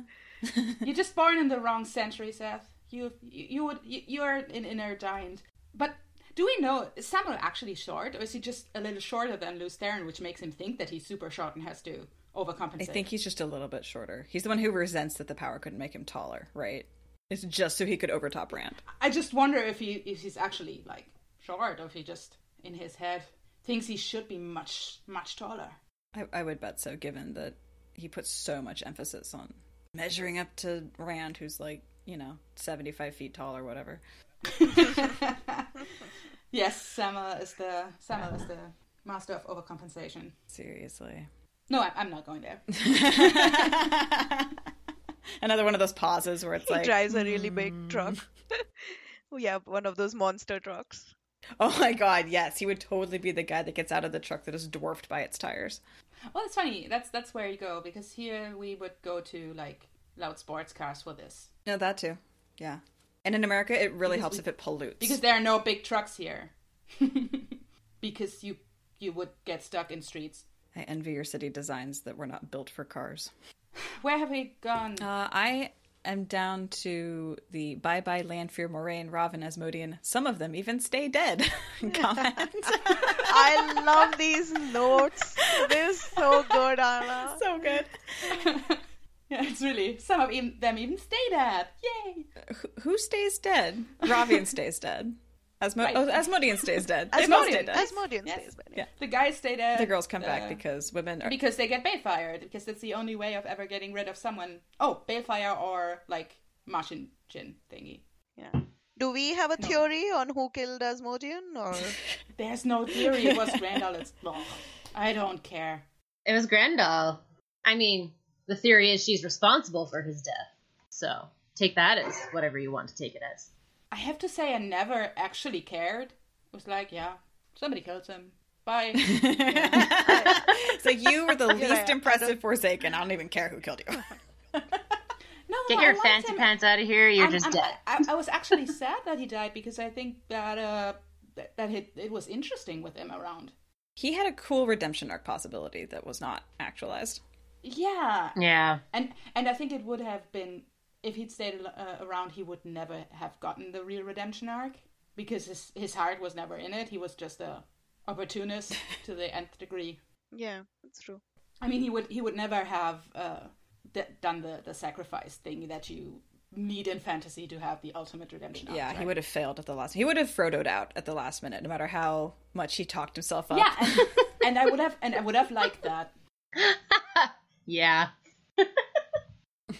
Oh yeah, this comic in Discord for the non-live people, it's the Asmodean looking frustrated because there's a speech bubble that says, and looks at smudge writing on hand. Musician. The Dark Lord is like, yes, I've got the Betrayer of Hope and the Mistress of Pain and the musician. I mean, it's not the best reason for becoming the ultimate evil guy that you want to play music better than everybody. It's just... Okay, but it does make me think of Amadeus, the movie. I mean, that's the dude right there. Like, if he had the chance to swear his soul to the Dark One to take down Mozart, he totally would have done it. Poor Salieri, he never was like that. Cardi B is Forsaken. Just not nearly as loud. I like plot point wise, I think he's in there because they needed a sort of a non-threatening Forsaken who could like teach Rand. Yeah, he needed the basics. He needed someone to teach him the basics before he... Someone needed to teach Rand. And they needed like a neutral-ish Forsaken who could do it because it needed to be magic from that time, like before the breaking. Right. And all the other males have like very personal grudges against Rand, so... Exactly. Like, he's the most non-threatening, ambiguous. But yeah, I think he was the only one of them who could have been any kind of teacher towards Rand. Is everybody else sad that he never meets Tom? Because I think there would have been a grudge. Ooh. Epic rap battles of history! Tom versus my Asmodean. God. Just harping away. Dun dun dun! Tom would so kick his ass, though. I mean... Yeah, Tom's way more of a polymath. He's the real Renaissance man. Death harp duel. Totally. I'm with Patrick Dun, dun, there. dun. Tom so wins. Tom totally. That would be the best rap battle video. Yeah. By far. Realistically, Tom couldn't win, because if you have like centuries to practice, probably was good. But did Asmodean practice, or did he just murder people? Oh, No, he was actually a composer. fair point. I think he was good. Yeah. I think he was good. He just killed anyone who was better, yeah. Yeah. That is one way to be the best. By that logic, he would have had been to be at least a little bit good, because otherwise everybody else would be dead. And nobody knew what music was. So. Nobody knows what music. Yeah. Right? Wasn't there this movie recently about the suddenly everybody forgot who the Beatles were? Yesterday? Except the one guy. Oh, yeah. Oh, yeah. I watched that trailer. I never watched that movie, but I saw that. And that's Asmodean's thing, right? Nobody knows how music sounds except me. So however bad I do it, everybody will love me. I read one bad review and then I didn't want to anymore. Which is probably dumb. I'm not really a Beatles fan, so I was like... Oh, I'm a big Beatles fan. Though I have recently occasionally put on some Beatles and be like, this isn't actually as bad as I thought it was. But, you know, when your parents are obsessed with something, it takes a while. They have the big let's say red door in the room of two other people who die, which is probably a good segue into our going forward. What does this mean? What does this book mean for the later story point? Because the fact that Moraine leaves changes a lot. Yeah. I was just wondering if Rand ever adds Moraine's name to his list. I can't remember right now. Yes. Yes. He does, right? Yeah. He's such a weirdo. Even if he's near someone when they die, he's just like, yep, that name's going on my list. Yeah.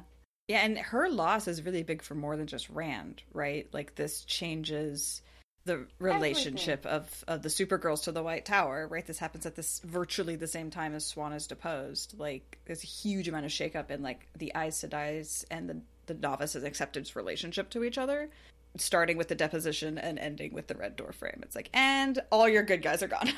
It also, in my opinion, changes the whole dynamic of the books, because before that you had the innocent farm boys and you had Moraine, who knew everything, come in and lead them into this world and explain everything. And now she's gone, and they are the ones who figure it out by themselves. There's no layer above them. Right, it's a Dumbledore thing. Like, she has to go for them to fully actualize their potential, because she'd be a security blanket. But it's also from a narrative standpoint, there's nobody left who knows more than the people in whose heads we are all the time. So you guys know the hero's journey, right? The Yes. Yeah, so like although with Wheel of Time, because of how many characters there are and how large it is, I feel like there's many variations of the hero's journey going on simultaneously with different characters. But and like for a while, Rand even thinks Tom died when he loses the like when him and Matt are traveling with Tom when Right, when he fights the Murdrell. Yes, exactly. So that was like point one version of the death of the what's it called? Let me just Google the actual image so that I can find the. And then this was the bigger one. This was like the main where Moraine dies, and that that decides him going into the next arc, right? Mm-hmm. Yeah. Because it really motivates him because now he doesn't have anyone he can like go to for advice. Like he was about ready to trust her with asking for advice, and now nope, you are the adult in the room, Rand. Sorry. Always super impressed by how she managed to, from these weird visions that you get in Rudian, how she managed to have this tactic that she gets him to trust her by being this subservient person stuff. That she gets this from these visions. I don't know how that works. Yeah, I think she like sees like the snapshot of like the bracelet, Lanfear, the doorway, Rand kneeling. So like she's like, okay, how can I set everything up so that way like that snapshot happens? That's also true, but I meant before how she manages to get him to trust her by completely changing everything. Yeah. About herself, basically. Well, she remembered how to control Sidar. So yeah, that's true. I mean, at least that's how she justifies it to herself. She knew the concept. That's true. Oh, this is a nice graphic that Ninga. I don't know if I've ever actually seen this before. I know what the hero's journey is, but I've never seen this graphic. There's many versions of it, of course. There's a Lord of the Rings version. You can find it for specific books as well, but I think this is the basics of it. And like I find this fascinating. Once you've seen it, you just can't not see it, especially in like fantasy books. I see it everywhere, whether it be Harry Potter or Lord of the Rings was of course the trendsetter. Mm-hmm. I also like this graphic is in a wheel form. Yeah, of course. Cyclical. Makes me happy. I have put in the Google Doc 2 quotes about Moraine, which I really like. Maybe somebody else would like to read them for once. I'll read one of them. This is a good one. This is one by her and one about her. Yeah, so I'll read the one that's by her because it's a good one. We have made the world dance as we sang for 3,000 years. That is a difficult habit to break, as I have learned while dancing to your song. You must dance free. Even the best intentioned of my sisters may well try to guide your steps as I once did. Yeah, that's her entire lesson that she learns, like, at the 11th hour. Mm-hmm. I have to say, Aradia, you've learned to read so well by doing your podcast. Thank you. If I remember your first episode, and now it's progressed really nicely. Appreciate that. She was a soldier, a warrior in her ways as much as I. This could have happened 200 times these past 20 years. She knew it, and so did I. It was a good day to die. Oh, shivers. Yeah, the whole "it was a good day to die" is like, That's true. It goes back again to the whole you must let people take credit for their own choices. Yeah, of all the thousands of times it could have happened, this was the day that it happened, and you just have to accept it. And it was a good time for it to have happened. And not just accept it, but let them have this. It's not yours to give, it's not yours to deny. She did this because it was what she wanted to do, basically. And Lan could accept it. Lan has dedicated his entire life to protecting her, and he's like, nah, she was a soldier. It's okay. He was fine with it at first, and then he bitched out hard about Nynaeve to Rand, and I was so mad about that. That was a sad. He did not respond well to that. But he at least accepted Moraine's agency. He did. But then he went and he went and said, "Well, no, we shouldn't ever love anyone. Bye." What a dude! Oh my goodness. He was such a great mentor to Rand all the time. Everything he said to him was great and wise and good. And then his parting words were just so wrong. Yeah, but which is human, but still, duck. It's very human, and it's very much the stone kind of breaking a bit, right? He is such a stone-faced, stone warrior kind of man. He's never been seen from our perspective yet to have really any emotion of any kind, except for the little snippets we see of his conversations with Nynaeve when they're traveling. And even then it's very like cold, trying to ignore his emotions and feelings and try to do the right thing by whatever he thinks the right thing is. So this is him literally, his emotions breaking through. Yeah, like I'm really with Seth on this. He knows how he's feeling right now about Moraine's death, and he really doesn't want Nin to feel Nynaeve to feel how he's feeling. Like I and know. and there's a reason why, like, doctors and therapists aren't supposed to operate or work with their family members. Like, it's different when emotions are involved. Like, he was never in love with Moraine. They were close, they were good friends, they were partners, but it's easier to be uh, separated from it versus when you're in love with someone. When emotions get involved, there's just another level that gets added to it, right? That's why he Mhm. resisted. That's why he resisted Nynaeve for all this time. Yeah. Exactly. Like the whole "I don't want to dress you in widow's black" and stuff. By the way, I just wanted to look something up, and I realized. Did you know that the chapter where Moraine tackles Lanfear is called "Choices"? I never put. Ooh. Oh, interesting. Nice. Because, yeah, Sorry, guys, you probably mentioned that, but I didn't hear. because it's about the fact that Rand essentially had already made his choices, and Moraine is like, I'm going to choose around your choices for you, and the whole concept of choice and agency. And yeah, that's good job, RJ. Good job. Mm-hmm. Did you guys also know that the chapter title Leave Takings, chapter 48, also appears in the 3 earlier books? Eye of the World and the Great All of Hunt them? and the Shadow Rising. What? Yeah. No. Yeah. I realized that at some point, like, there's another leaf taking chapter. There are very, very few chapter headings that appear throughout the series, but Leave Takings happens in 4 of the books. Wow. I never noticed that. Yeah. Super Skylex says that he thinks Harriet is the one responsible for the chapter entitled. Oh, well, in that case, good job, Harriet. So, yeah. Bambi, I have them all listed here. Leave Takings happens in Eye of the World in chapter 10 when they all leave the 2 rivers. They're all running. Then Leave Takings happens in The Great Hunt, chapter 9, when they're leaving the Borderlands after the Merlin had... Merlin, that's how I say it in my head. Sorry, guys. Had come to Faldara and tries to take them away. So they leave the Borderlands. And then chapter 16 of The Shadow Rising, Egwene goes to the Waste, and Perrin goes into the Ways. Wow. So in the 2 books before, it's always when the party breaks up. Yeah, it's always when parts of the party breaks up or part of our super team basically splits off to go on an adventure. So yeah, in Fires of Heaven, chapter 48, Leave Takings, is when Nynaeve leaves the circus. Nynaeve and Elaine leave the circus and get on the boat.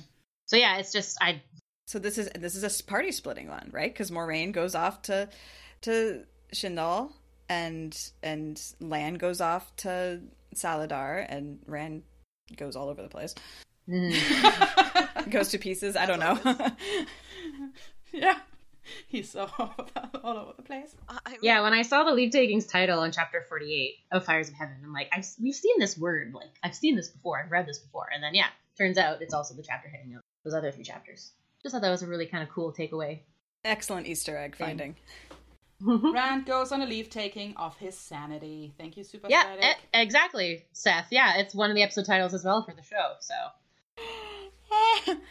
Yeah. Leave taking of his sanity. Yes, Super Skylake. I also kind of, if you guys wanted to, I had some notes about Avienda from Fires of Heaven as well. Because I think I mentioned We have not mentioned her here. Her No. and the whole igloo. I'm so sorry. Wow. I completely forgot about It's that. such a No, big that's okay. scene. Oh my god, Yes, I can't I- believe we just I skipped all forgot over it. it. I mean, there's a lot of shit to cover in the tangents, so... But the igloo cannot be left off. That happens if somebody makes notes and everybody's like, yeah, that's fine. Yeah. Yep. Yeah. One of the more recent live recordings that I was present for, I can't remember what the situation was, but I had mentioned in the chat that Avienda really acts like a girlfriend to both Egwene and Rand throughout, well, Fires of Heaven and like towards the end of the last book as well. You know, she's kind of not the middleman between the two, but she acts like a support person and a girlfriend to both of them in different ways throughout the entire book, which I think is a she huge has plot arc for her. 2 romantic relationships, basically. And they happen to have one with each other as well. She's the hinge. Yeah. I think that's the word for it. Mm-hmm. That sounds fun. I always liked reading reading their relationship as reading Avi and Egwene. I've always thought that they were totally like dating friends. That's just it's a thing. They become such good friends so quickly, and there's jewelry exchanges and like yeah. Well, and Egwene. So I mean, like the first sister ceremony is so much like a wedding. Yeah, just a bit more juicy, right? More juicy than a wedding. It's for me. It's really weird talking about Elaine and Avienda right now, because I always keep thinking back on the first sister ceremony that we did, because I mean, basically Faron is my Avienda, because I'm of course not the warrior in this. Well, it's so intriguing because at the beginning of the book, like Egwene goes into Avienda's dreams almost by accident and sees her nightmares about Rand, right? So we go from an Avienda at the beginning of Fires of Heaven having literal nightmares about Rand because she isn't really allowed to process her feelings or emotions about him in real life. She has to be almost a stone warrior as well.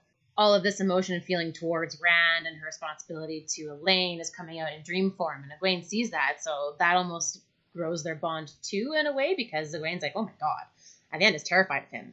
And this makes me wonder, like, was Avienda, like really terrified of a man who can channel as well? Like, is that something that was maybe in her head for her terror, or was it all just fighting her own love and emotions for Rand? I don't think it was the channeling. I feel like she just brushes that off at one point. Yeah. Just like, no, it's my own toe that's really causing kittens. Yeah, I think so too, because he's the Karakar and he is what he is, and I think she accepts that very matter-of-factly. But yeah, I just thought it was interesting that at the beginning of the book we see a little bit of her emotional inner turmoil going on through her dreams, which we don't ever see from a reader's perspective when she's in real life. Yeah, I think she's very much like a dude. She's way more scared of her emotions than she is of dying. Mm-hmm. Yeah, it's a very Aiel thing. She has very, very strict image of what she should be, what she should want in life, what she should feel, and again has a lot of cognitive dissonance about what happens with her. And her whole honor class is really hard. Her teaching Elaine Giotto later makes her reevaluate where she might earn G in different ways. I love that process, that arc of her, like when great. You teach, you learn the thing better. Like, and Aiel teaching Giotto to a wetlander that can actually start to get it, like, totally deepens her own understanding, which is awesome. And she actually starts with her idea of maiden Giotto, which doesn't apply to her anymore, and it's a really hard process for her that her whole maiden training does not apply to her anymore. It coincides, of course, with her becoming a wise one and going through this process, which has to be sped up, which makes it even harder, which makes it take longer, and Yeah. I agree with what Amy said earlier as well. Egwene is too conservative for Avi and his relationship to be anything more than just emotional support, basically. Like, when I say Avienda is a girlfriend to them both, she's definitely emotional support to Egwene, kind of guiding her through the Aiel culture and teaching her about, this is dealing with picking up rocks and putting them in different piles. Like, she kind of guides her through the aspects of that. If you run naked 50 times around a tent, you're friends. Yeah, around the camp, you're friends. Yeah. I mean, I don't know. I wonder if conservatism in this world is different enough from what we would understand as conservatism that inhibition wouldn't have been there. I don't know that she even needed it, though. Egwene was very focused. Like, she gets her hair braided, and a week later, she's like, "Fuck the system." So yeah, but at the same time, just the mention of sister wives make them run screaming for the hills. Oh, okay, that's good. I still do think that they have an emotional bond that's like would build to romance. Totally, like, it's that intimate. They care that much for each other. But yeah, I agree. Probably it did not physically become lovership, but yeah, she's still hung up on Gawain. Plus, like, Avi is a little bit. Has a lot else on her mind, so. But they go through a lot of physical trials and tribulations together, so there's some bonding. There's some bonding, of course. I mean, for the longest time, Avienda refers to Egwene as her near sister. Right. Like, she watches Rand for the friend of her near sister. Right. I was actually very surprised later on when her and Elaine decide to become near sisters. I mean, it makes sense. They're going to be sharing Rand and all that, but originally it did feel like Avi was closer to Egwene than she was. She was. She absolutely was, yes. Yeah. Like, we don't get as much build up. We don't know when that happens, but at some point, Elaine becomes more important to her. So much of their relationship is super off screen, and I hate it because I love the relationship that comes out of it, and I wish we could see it build. Yeah, I mean, if this bathtub scene would just be longer. More bathing. We'd all be happy, right? Yeah. Surely the water is the point of this story. Like, she never gets time with Min either, and then their relationship makes total sense later when they're so awkward around each other, don't really know each other, but they're like, okay, I guess we gotta deal with each other. But they never show when and how she gets close. But it's beautiful. Yeah, a lot of man bashing in the background. It's beautiful, it is. Yeah. Yeah. Jesus! Praise Jesus. Jesus has come to us. It's just after Easter, what do you imagine? Yes. Jesus has risen. The next thing I thought was interesting in the going forward list was that this is the last that we see of accepted Egwene, and I thought that was a really cool observation into her transformation in this. Like, aside from all this emotional stuff she's going through, changing friendships and continents and all of that, but, well, not continents, land masses, but you're right, this is the last of Egwene transitioning into being, like, from being an accepted into being a sister, even though she doesn't quite know it yet. She's acting the sister part already, basically. Yeah, she just needs the title now. Yeah. Next time we'll see her, she'll be pretty much on her way to being Amerlin, and she changes. Everything changes rapidly from there in her story. Like, until now, she's basically tagged along with whatever group was there where she could learn. She likes that. We've talked a lot, I think, about how she is so good at adapting to every culture she encounters. And that's what... Yeah, we basically just see her as a driving force this entire time. Yeah, right. And I think this thing has now ended. Like, she absorbed all this, learned all this, and now, and the next time we see her, she puts it all to use. She still learns from Swan, of course, but she gets way more agency going forward. She basically trial runs the accepted exchange program that she proposes later. She goes and spends, like, all these months studying with the Aiel as an accepted. It's a shame that she never entered a Windfinder ship. That was Elaine. Oh, she would have been so epic to see. It should have been her, actually, from a narrative standpoint. But didn't work, basically. Yeah, I like how she takes all of her different avenues of practice that she's gone through so far and puts it all into a nice little bundle. Yeah. Right. I think she also uses what she learns here with the Aiel when she gets kidnapped by the tower and put to work as a novice. Mm-hmm. Sure. And beaten all the time. But she is so calm, and she, like, in her head, when we read her point of views, we know what's going on in her head, but everyone else is seeing the Amerlin, and they even start calling her that even though she is working in the kitchens, right? Like, something like that happens.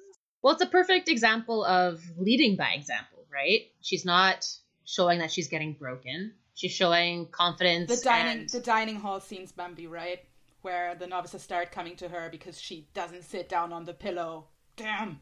Yes. Yeah. She learns all of that strength of will from the Aiel. It's such a tiny thing that somebody brings her the pillow, which already shows that somebody is deferring it to her, and she said nope. And I think she learns that here, right? With all the punishment that the Aiel make Yes. her. Yeah. Yeah, novice training never would have gotten her into that place. Patrick says they drug her and beat her, and she makes them look like fools. That's true. With the juggling the tiny balls of light. Oh yeah, she just keeps going like. Yeah. Well, she's such a calm, collected powerhouse. What? You didn't want me to do this? Do you mean you can't do this? But yeah, the tower was training her to be breakable, and the Aiel made her infinitely bendable instead. I think that's one of the quotes I didn't put in there, but I think there's the whole the willow bends in the storm quote is from this book. I think it gets brought up a few times, but I would not be surprised if this is the book where we get the most looks at it. Anything else about Egwene? She doesn't do that much in this book, I think. No, she gets set up. She goes through training, basically. No, exactly. She just keeps learning from Avienda and the Aiel, and she has her chats with Moraine, and that's kind of basically, we just see her kind of on the periphery of everything. Yeah, it's her training montage in the background. Yeah. We see her be a bit cruel to her friends a bit. The Eye of the Dragon playing in the background. Eye of the Dragon. Sorry. I'm so sorry. Aradia. I just got Carithian Rhapsody out of my head, and now you're doing this. I'm the worst. Don't you know that I can't think if I play music? behind my ears. Behind my eyes, I mean. Oh, God. Next item on the list of things that change going forward. We invent traveling. That changes. And that just becomes commonplace. That changes the pace of the books and it changes the scope of the books so I wonder much. if RJ invented that because he was like, my timeline and my geography are getting out of control. So, I can't have people on horses and wagons all the time. Right, Shit. this isn't Star Trek. How do I need fix this? transporters. Ah! Yeah. For sure. I love gateways, but they are so overpowered and underutilized. Enter and roll, yeah. One of the best things Brandon Sanderson did was get creative. Yeah, that's one of the best things Brandon Sanderson brought to the series was freaking Androl's inventiveness. I mean, it's so Brandon Sanderson. Yeah, that was what sold me on Sanderson at all. I'm just like, okay, if he can write this good for Wheel of Time, I guess I'll take a spin through his other stuff. Of course, they could be even more effective, Yeah. but it would have broken everything. I mean, a lot of things in the series could have been more effective. Talking is one of them. Let's not be unrealistic. Okay, this is fantasy, not like. Why communicate when I can use magic? Traveling in the dream to go scout locations is another one. Like, why didn't they do that with everything, everywhere, to go investigate and spy? Like, if they knew they could get notes from Aleda's office that easily, Yeah. like, why wouldn't you just try and poke around anywhere else? Anywhere else, literally. The Gateway Aja, yeah. It's definitely one of the challenges in the Just Roll With It trying out the Fourth Age is us as players, we know how underutilized the power was, so we keep coming up with things that never happened in canon that like should have worked, but like not only is that not helpful, we're also novices, so You get be super overpowered so quickly. we try very hard and then we get smacked down by the law of God, and it's a thing. But it's definitely a problem because they didn't use the power effectively enough in canon, and we have had all this time to think about it and like engineer better solutions, and playing without that is... Like, can you imagine if Swan could dreamwalk when she was Oh my in god. Merlin's seat with that ring? Like, all the places she would have spied, like, I would have gone to the White Cloaks immediately, looked up on all their shit going on. Like, I would have gone all over the place, all the different thrones. If you can, just the fact that you could look at different sheets of paper and find information, I would do that every day. Yeah. All the time. She'd probably have like standing weaves of tiny gateways to all like offices of heads of states in their closets or something, and then she had a room where she'd go and put her ear to them and listen to Yeah, everything. it's like Moraine's eavesdropping trick on steroids. Right, like you know? mission control, like the Amerlin study is just all of these gateways in like a, bowed out wall, like NASA or something. Yeah. Yes. Yeah, right? All your numerous monitors, but they're actually literal portals. Yeah. Right. Fun. She could be a one-woman CIA. If anything, the Green Aja should have been in charge of something like that and utilized it. When I put that in the notes, I just thought about, because I recently started reading the first book again because I tried to make my partner read it. I'm failing so badly at that, but well. And I realized there's so many travel chapters, and that it all ends now. Yeah. Yeah, true. So from one minute to the other, we go from a lot of traveling to instant Wow. travel. I had never thought about how big of a watershed technology that is in terms of the narrative. Yeah, we were just discussing the leave takings chapter, and it takes on a whole new note with traveling being invented. Yeah. Mm-hmm. Yeah, of course, and then you always need like narrative tactics to limit it, like parent with the dream spike and stuff. Yeah, with all of the catch-up time we get for not traveling. It's the same in any thriller or something that you somehow have to keep people from using the internet because that would end everything way too quickly. I'm rereading Dresden Files at the moment, and they just solved this by wizards can't use technology, it breaks down, so he can barely make telephone calls. That's clever. I mean, as a narrative way of adding that conflict. It's not bad. It's also funny because he's in this wizard order where they're all super old, crusty white men. They're not all white, but they're crusty old men. So they would reject the technology anyways, and he would love it, but he can't. Like, he can barely use an elevator. He doesn't have electricity in his house because it breaks down. It's actually really intriguing. Now I want to read it. Yeah, you have to power through some very, very weird description of women, though. He gets better. He doesn't get good, but he gets better. But the beginning is rough. I love Dresden. I love it so much because in the beginning it's a like detective noir procedural, and then it sneaks an epic fantasy setting on you. You don't realize it's happening, but at some point, like in book 5 or 6, you're like, wait, what the? Is that been happening the whole time in the background? Oh yes, it has. That sounds really neat. I haven't It's read them neat. either. It's neat. He was starting out with the first ones, and the first ones are not that good.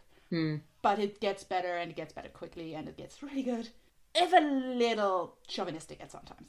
On the list, we are down to the bottle cap comment, which I don't actually have the background to know that bottle cap comment means. Oh, yeah. I put that in there. If anyone listens to the Glass Cannon podcast, bottle caps are a big deal. So Anna putting that in there was pretty funny for me. I said that Rand from this point on starts collecting crowns as if they were bottle caps. And that made Kelsey laugh. I liked it. I enjoyed it. Yeah, as I said that he conquered Tyr before, but now he has the Aiel as the first nation that he actually leads. And it's the start of a trend, basically. Right, he has the hearts and the minds, not just possession of the castle. Right, and from now on, he doesn't leave without owning everything. Yeah, I walked in, I own, it's a thing. Yeah, no taking a fifth, just take the whole thing. He came, he saw, he conquered. And little bit of, leaving it behind, sort it out, people. Yeah. Doesn't go well every time. No, it does not. But yeah, he does sort of become incapable of not picking up crowns whenever he goes to unclaimed kingdoms. It's like... Right, Emperor phase beginning to peek out, as Bambi said. For sure. Yeah, we've got Darth and Emperor Rand both sort of starting to come out of the wings on this one. It's so Rand, though, playing the game without knowing it. Like, crowns just falling into his lap, even though he didn't lift a finger. It's so true. It's the whole game of houses again. Just it's a game of nations. His unification obsession kind of reminds me of Dalinar a little bit in the Stormlight books. Just clap, Rand, just clap. I was gonna say, dare I say Game of Thrones? I was totally going there. I was very deliberately not doing that. Yeah. Oh my god, I love Bambi's comment. The Taviran life chose him. He did not choose a Taviran life. Taviran life chose him. Living his best Taviran life. It's his true straight self. out of Two oh Rivers. god. Yeah. Hashtag blessed by the creator. Maybe he's born with it. Maybe it's different. Yeah, unite them before the storm. The east and the west has to be one. It's all, Oh my god, yes. You can tell we have crossed the 2-hour mark on our recording. Mm-hmm. Our brains are starting to short circuit. More coffee. Mine is still playing Bohemian Rhapsody, so which is not helpful for like coherent thoughts. No. It's not a very coherent song. But we are almost at the end of our pseudo-coherent list, which is cool. Yes. This list has been very helpful. So I'm very glad this God, exists. we needed a list. Yeah, the next I had, which we have a time. Yay? Nay? E. I hate that guy so He's much. bad. He's bad. Yeah. But the storyline he starts with the Black Tower is actually quite intriguing. Oh yeah, time of your life. Yeah, thank you. The Black Tower was the most disappointing but useful plot device in like the whole series. Like maybe like I think Fane and the Black Tower were like they're set up to be this amazing either opportunity or villain, and then they just kind of like petered out. Yeah. Like I love Andral and Pavara taking the Black Tower back, but like Rand sets the Black Tower up to be like his ace in the hole, and it ends up like being almost the reason he fails.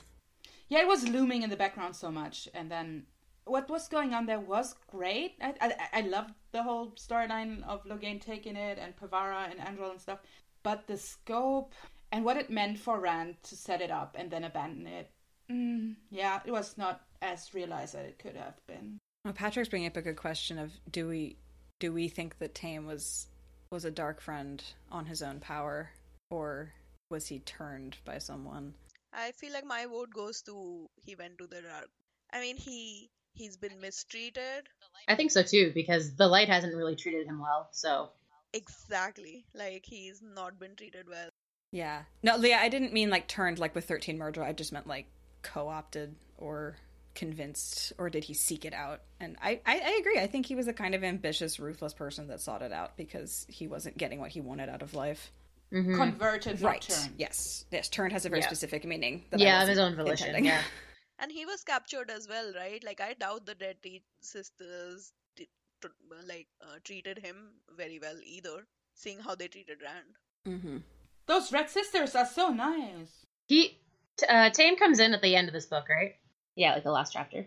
Yeah. And so this is before he was That's why I put it in there. This is before he was shifted to not being Demon Dread, right? So a lot of this like initial dialogue has all of that, like, this has to be a Forsaken, like the way he says everything, and he becomes not a Forsaken. But at this point in the writing, the way he's set up and introduced is like he gets deforsaken. Yeah, it's like a red herring, but it was Pluto. actually a real thing.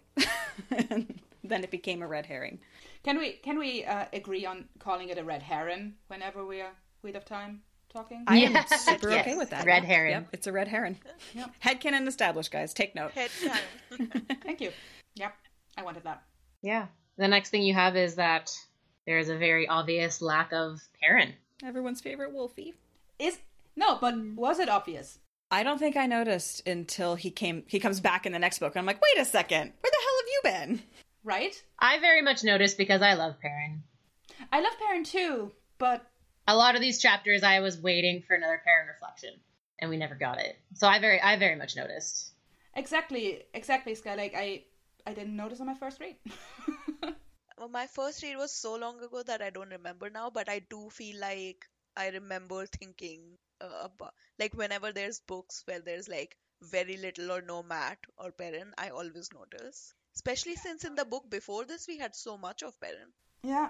So in Path of Daggers we have no Matt, and in Crown of Thorns we'll have no Rand, and we already had almost no Rand in The Dragon Reborn, ironically.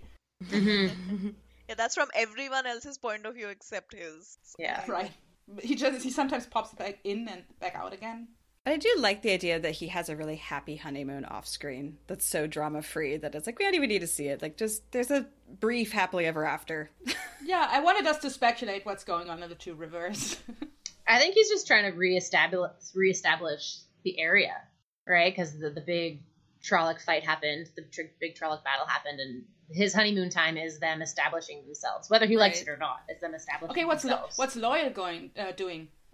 There are not that many books in the Two Rivers. What's Loyal Categorizing doing? the trees in the Two Rivers. If Neil is Chopping any trees. guide, then he is cataloging.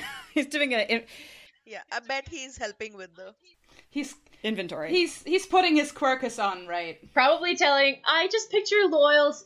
Yeah, he's working on his book, or maybe he's like telling stories to the village children, around a fire at night. That's what I just picture, this big, gigantic, fluffy man with a group of kids around him, like doing daycare. Can we headcanon that the presence of Loyal finally makes the Two Rivers get like a school system? Yes. Because that would be nice. Oh, he does teach the kids. Okay, Amy. That'd be why it was in my brain then. I adore this. So he works on his books and he sets up formal education. He's a gigantic teddy bear teacher. Yes, please. That this is a thing. I want this. I love that. Yeah, of course. And Fael is basically setting out a government, and Perrin is Yeah, she's doing all the bookwork stuff. trying not to be in the government. Yeah, and they're like helping like reestablish Terran Ferry and like Yeah. I see rebuilding. Perrin doing a lot of chopping and building and physical labor stuff to keep his mind occupied, and then Fael in the background, like talking to all the wives and all of the wisdoms and all the women's circles in all the different areas, like being There's this administration. influx of new people and new technology, and Yeah. it's growing. I would also say that they're also having the family planning conversation where they decide no puppies until after the last battle, because they never talk about that. There's never a concern with Fael getting pregnant. Like, this has to be when they're like... I wondered if you were talking about puppies or like pups. Listen, File is a lady of the modern age, alright. I bet she was already... Moon tea, man. She is a modern woman. I'm totally convinced that there is reliable herbal birth control in this world, and I think that they must have decided to not have kids until after the last battle, because Perrin never freaks out about a potentially pregnant wife going into danger. Just the wife, not the potentially pregnant part. So Right. I'm just saying File set out to become a hunter. Like, she would have expected some adventure. I can't imagine she, like, was naive. Like, she wasn't naive to men, right? right. Though Steph does bring up the... We see her flirting with Yeah. But Steph brings up a good point in Discord that there is the kids' discussion with her parents in Lord of Chaos. Of course there is. But I think they made their choices before that. Yeah, And I mean, she immediately goes to which of my children will inherit which kingdom, basically. So it's very much on her mind that she's like starting a dynasty with him. But they're young. I think even in their society there is some time, and I'm pretty sure they would wait until the last battle because everything else would be super irresponsible. Seriously. I mean, Elaine is sort of, working with a limited timeline, so I can understand why she goes for it. But goddamn timing, girl. Timing.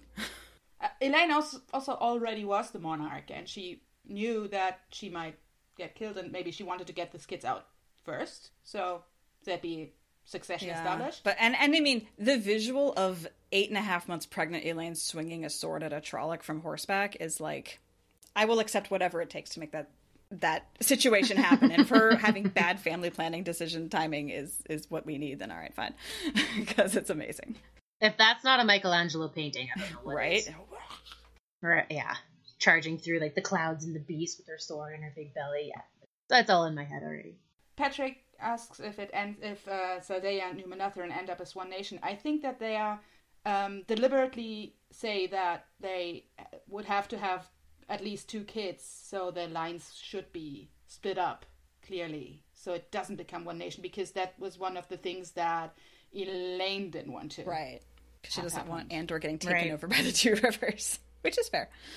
Yeah, so I think they have a conversation about that they should establish 2 lines. One, that the royal line of Zaldea and the stewards of the Two Rivers should not be the same line going forward. I think so. But, of course, parents are my kids should marry whoever they want to.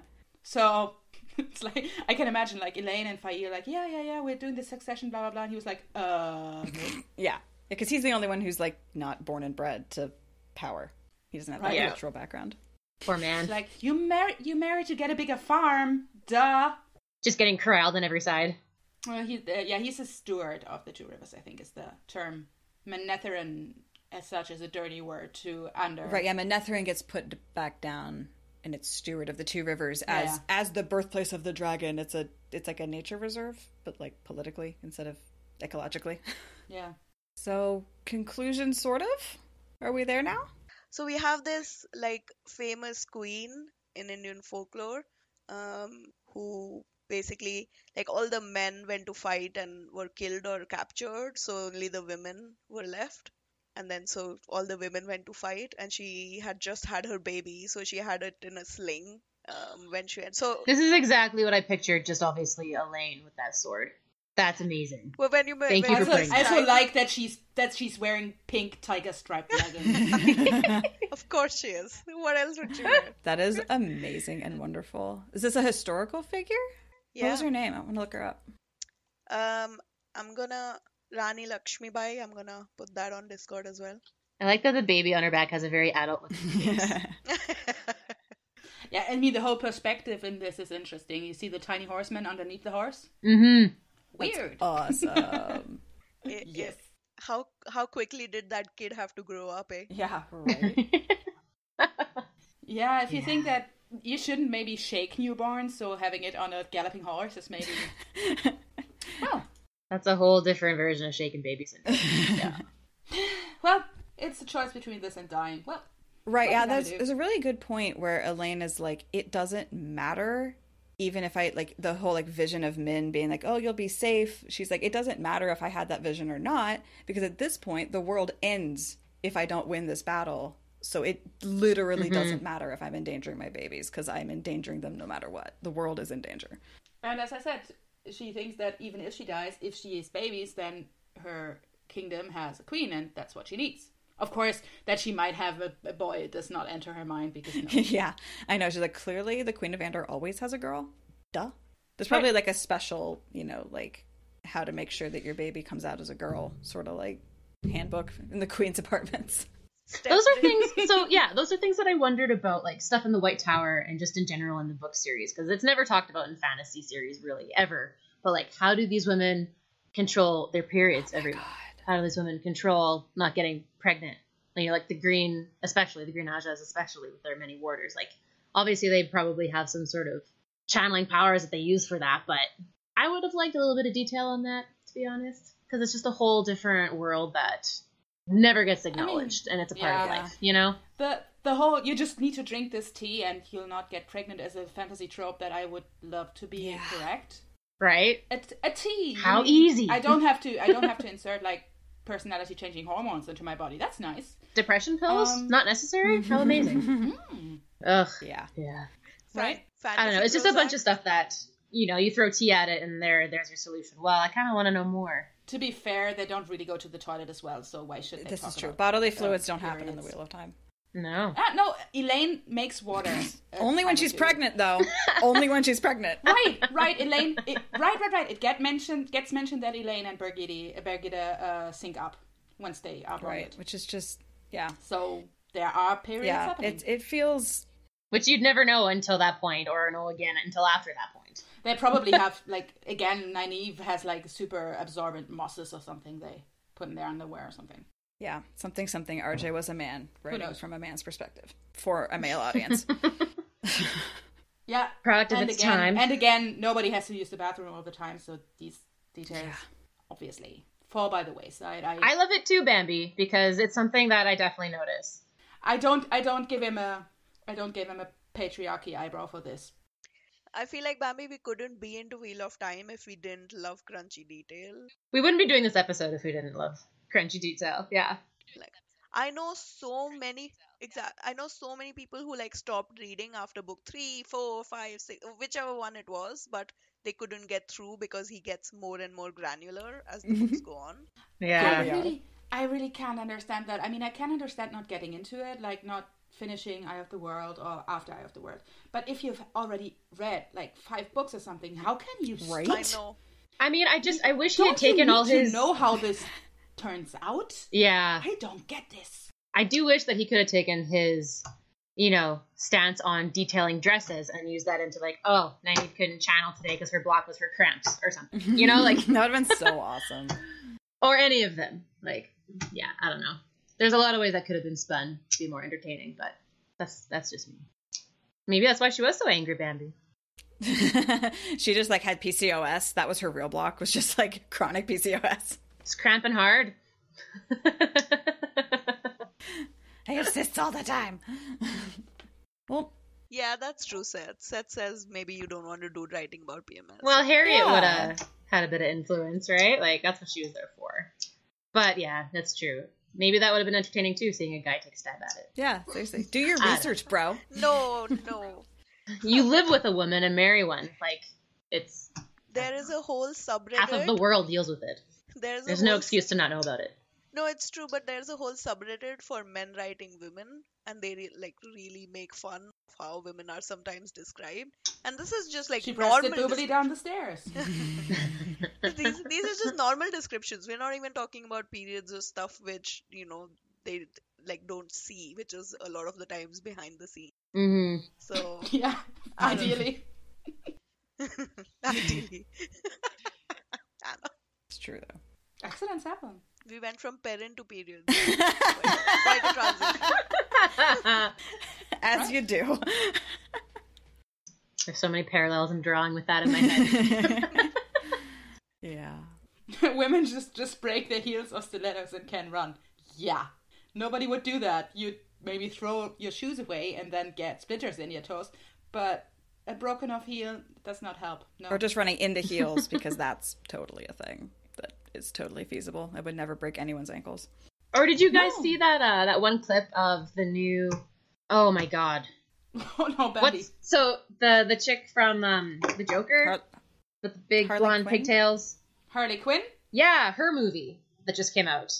The scene where she Birds gives of her Prey? ponytail holder to Birds the of other. Prey? Yeah, Birds of Prey. She gives her ponytail holder to the other chick actress, like in the film, and that was such a revolutionary thing because you always see women just fighting with their hair loose, and that would never happen in a real scenario because your hair being in your face is a pain in the ass. and really annoying. It would also look awful afterwards. Oh yeah, it'd get caught in stuff. People would pull your hair and use it against you. Like there's all kinds of things that are involved with that you just don't really think so. That's the thing. I know I'm totally aware that wrestling isn't real, but still, all these guys with the long hair and they try to pin each other to the mat. Why don't you just step on the guy's hair? Nobody will move if you step on their hair. Right? It's the most effective thing ever. That's so you. Just stand there. That's so painful even to think of.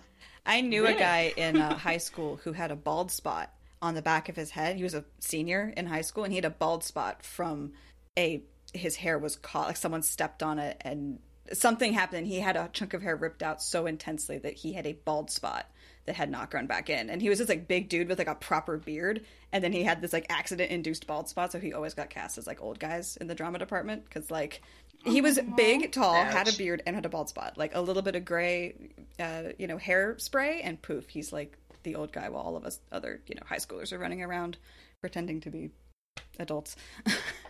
But yeah, visceral pain. Visceral pain. Yeah. Right, we have actually gotten to the end of my notes. Whew. And 2 hours and 31 minutes of recording. Man. Holy shit. I mean, if I could talk to you guys forever, I probably would though. So There is that. 2 hours feels Oh like yeah, nothing. yeah. Anna, what time What are if- you at now? It's a 10:45. That's early for you. I'm fine. My husband has gotten home from work and looked into the room and went back out again and probably went to bed already. So I don't care. Yeah, this has been such a nice like reprise of like the I- spoiler con energy. I don't care how long we go. I'd probably Yeah. go right into the stump afterwards because I'm pumped right now to discuss stuff. And then I never even got into my controversial Wheel of Time opinion. Yes, we did get there. Maybe another episode. I won't go there in public. We should do People a stump will. in our on that actually, so then everyone People will can assassinate me on that. on your. On mine, yeah. Do you want to talk about anything spoiler con related, or should we? Steph wants us to do a woman's opinion on Nynaeve and Valeluca. I think she likes to flirt. She's in love with Lan. She likes to flirt. She likes being seen as a sexual person for the first time in her life. That's all I got to Yeah, say. I think she about likes that. being flirted with because he's cute and he lays on the flattery real good. But I also really don't honestly qualify for understanding that relationship because I don't get flirting. So Oh, I do. I flirt all the time. I think everybody who met me knows that I flirt all the time. It's fun. Yeah, I think it's super new for her. It's super fun. He flatters her so much. He sees her. He has no idea that she's either a wise one or what's it called? Wisdom or like important in any way. She just sees her as a woman and thinks she's really hot. It's new for her. It's fun. She would never have stayed there. She would have gone insane with this guy. Oh, he's annoying as shit. He drives me crazy. He's like that local that comes into the bar when you're working and just sits at the bar by himself to talk only to you and tries to bother you while you're trying to do your job. Like, I feel like that's what he's doing with Nynaeve. Exactly. Just constantly trying to talk to her and flatter her and compliment her and talk about the most random shit just to get her attention. And yeah, maybe it's flattering for a bit, but at the end of the day, it's just annoying, dude. Cool your totally jets. depends. It totally depends on your mood. Like there are days where this is really nice. Please go on. And there are days of come on, no. Dude, I'm just trying to live here. Yeah. I don't know. Yeah. Just existing. Thank you very much. Yeah. It's definitely nice to be reminded that you're a female and that you're attractive. Right. For sure. Everybody enjoys that every now and again, but he was just over the top. and it was all in aim of his bloody show. Yeah. And I get what Steph is saying. Like, you don't get the feeling that she likes it, but she does keep going back for more. I feel like she would have been way more harsher to shut him down if she hadn't wanted it. And I think this is the Matt syndrome where, she's thinking, she's not showing it, she's not thinking it even, or she's thinking something different, but doing something different. Like, I think she enjoyed it, honestly. Yeah, and she also got more and more comfortable in her body and in her being nice looking, which probably has to do with the compliments she's getting. Like she doesn't think about I want to look good for this dude. She thinks I want to look good for Lan, who's not there. So she does want to look good for herself, and this is nice. It kind of teaches her that, yeah. Right. That You are actually allowed to look good just for you, not for any other purpose. Right, and that brings up a good that make me think that she fights so hard in the Two Rivers to be seen as older than she is. Not prettier, not more beautiful, not like she needs to be seen as the wisdom. So she needs to be practical, she needs to be like I don't know if that's shown as much, but you know how men don't take pretty women seriously, so she can't go down that road Yeah, in the Two Rivers. And then suddenly she's out in the world and and there's this Luca guy who's like not only seeing her as pretty but also respects her. Mm-hmm. Yeah, I think it's more that she's not comfortable with enjoying the flirting. Like, that's more maybe where her discomfort is coming from. Is she's like, this is new, and I like it, and I don't know how I feel about the fact that I like it. Mm-hmm. And I don't think that she likes it all the time. No, Right, I it's agree. like a new experience. Which is normal. Which is absolutely normal. Totally her and the silk dresses. Yeah. Nope. Totally. She takes a while to change her opinions about her opinions, if that makes any sense. Yeah, that's a good way to put And it. if you tell her that she did, she will reject it. How dare you tell me I'm evolving? This dress is green moment would be her. This dress is gold. I actually like this wool dress. Yeah. Did you guys in the Discord No have any problem, other Steph. questions or anything? Yeah. Or points that you Yes. think we missed or should Yeah, that talk was a about? good little tangent. Thank you, Steph. Yeah. SpoilerCon news is that SpoilerCon is awesome, and there will be more news about it. You should want to come. We are sign up for the newsletter. SpoilerCon. The principle of a SpoilerCon is something awesome, and yeah, who knows? Yeah, we want to encourage everybody to sign up for the newsletter so that you can stay updated on if there are any changes in the next coming months. Otherwise, go to the website, spoilercon.org, and you can find all the current information there, basically. Yeah. That's all we can really talk about right now with everything that's going but on. these, we all actually physically got to hang out in person and talk Wheel of Time for like 2.5 straight days, and it was the goddamn best. It was so amazing. So It was such a whirlwind of like meeting people for the first time that you'd have been talking to for months online. You know, it's such a surreal feeling of putting faces to Discord names. adjusting to voices instead of emoji strategies. Yeah. Yeah. I kind of liked it too. I actually had very few Wheel of Time related conversations. I had a lot of conversations, but very few Wheel of Time ones, and they were all That's amazing. actually really true. So We talk Wheel of Time on Discord all the time. We got together and talked about our real lives. Because, like, yeah, and you and I, like, we talked, like, non-stop on that walk. yep, exactly. And that was all about life. I don't remember half of it. It was exactly. I don't remember half of what we discussed. It feels like such a eon ago. But, Yeah. I don't think it was about Wheel of Time. No, I remember a long talk about how you grew up with not free public libraries. That's the thing I really strongly Yes. remember. It was like, your library cost money? What? Yeah. There's a really cool little powwow we had one night too, where we all talked about how the books came into our lives and how we all discovered the books and what they meant to us. It was just really cool bonding moments throughout the weekend that looking forward to with new that people. was so great when we did go around the people sitting down on the floor and stuff. Mm-hmm. But yeah, I mean this walk through the woods there, that was a tangent episode all of itself. I think you, Aradia, you and I, we actually talked about the different width of railway rails at some point. Why? I have no idea. Yeah, we walked over those little really narrow ones, and we got on a whole tangent about the history of railroad grades. Because, as you do. Yeah, As of course. Yeah, and I tried to... I remember trying to point out all of the mountains and stuff, but it was raining way too hard to see, like, across Portland, much less to all the Cascades. Yeah. So I was like, over there is a volcano. But and we over could there see is a the volcano. trees. We could see the trees, so our Ogier did his job. I mean, I feel like that's the kind of thing you have to be there to understand how awesome it was. Like, we can wax poetic all afternoon, but Mm-hmm. Or night. All the way around the world for a whole 24 hours, just passing the baton of talking about how awesome SpoilerCon was. Well, Seth wants to know what they did wrong.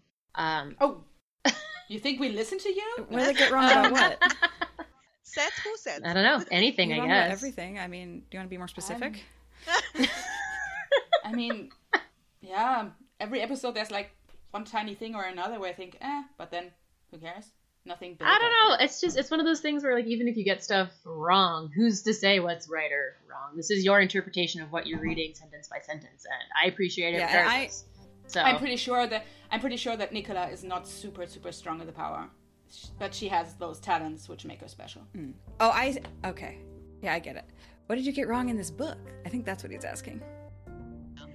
When Patrick was introduced, when he was like plugging our show last live recording, he said that we'll discuss things they got wrong. Oh. and I think that's what Yeah, they were. I honestly don't know. I did not take notes on that. Yeah, I If I'd known like 3 months ago you'd do this, then I'd have another Google Doc.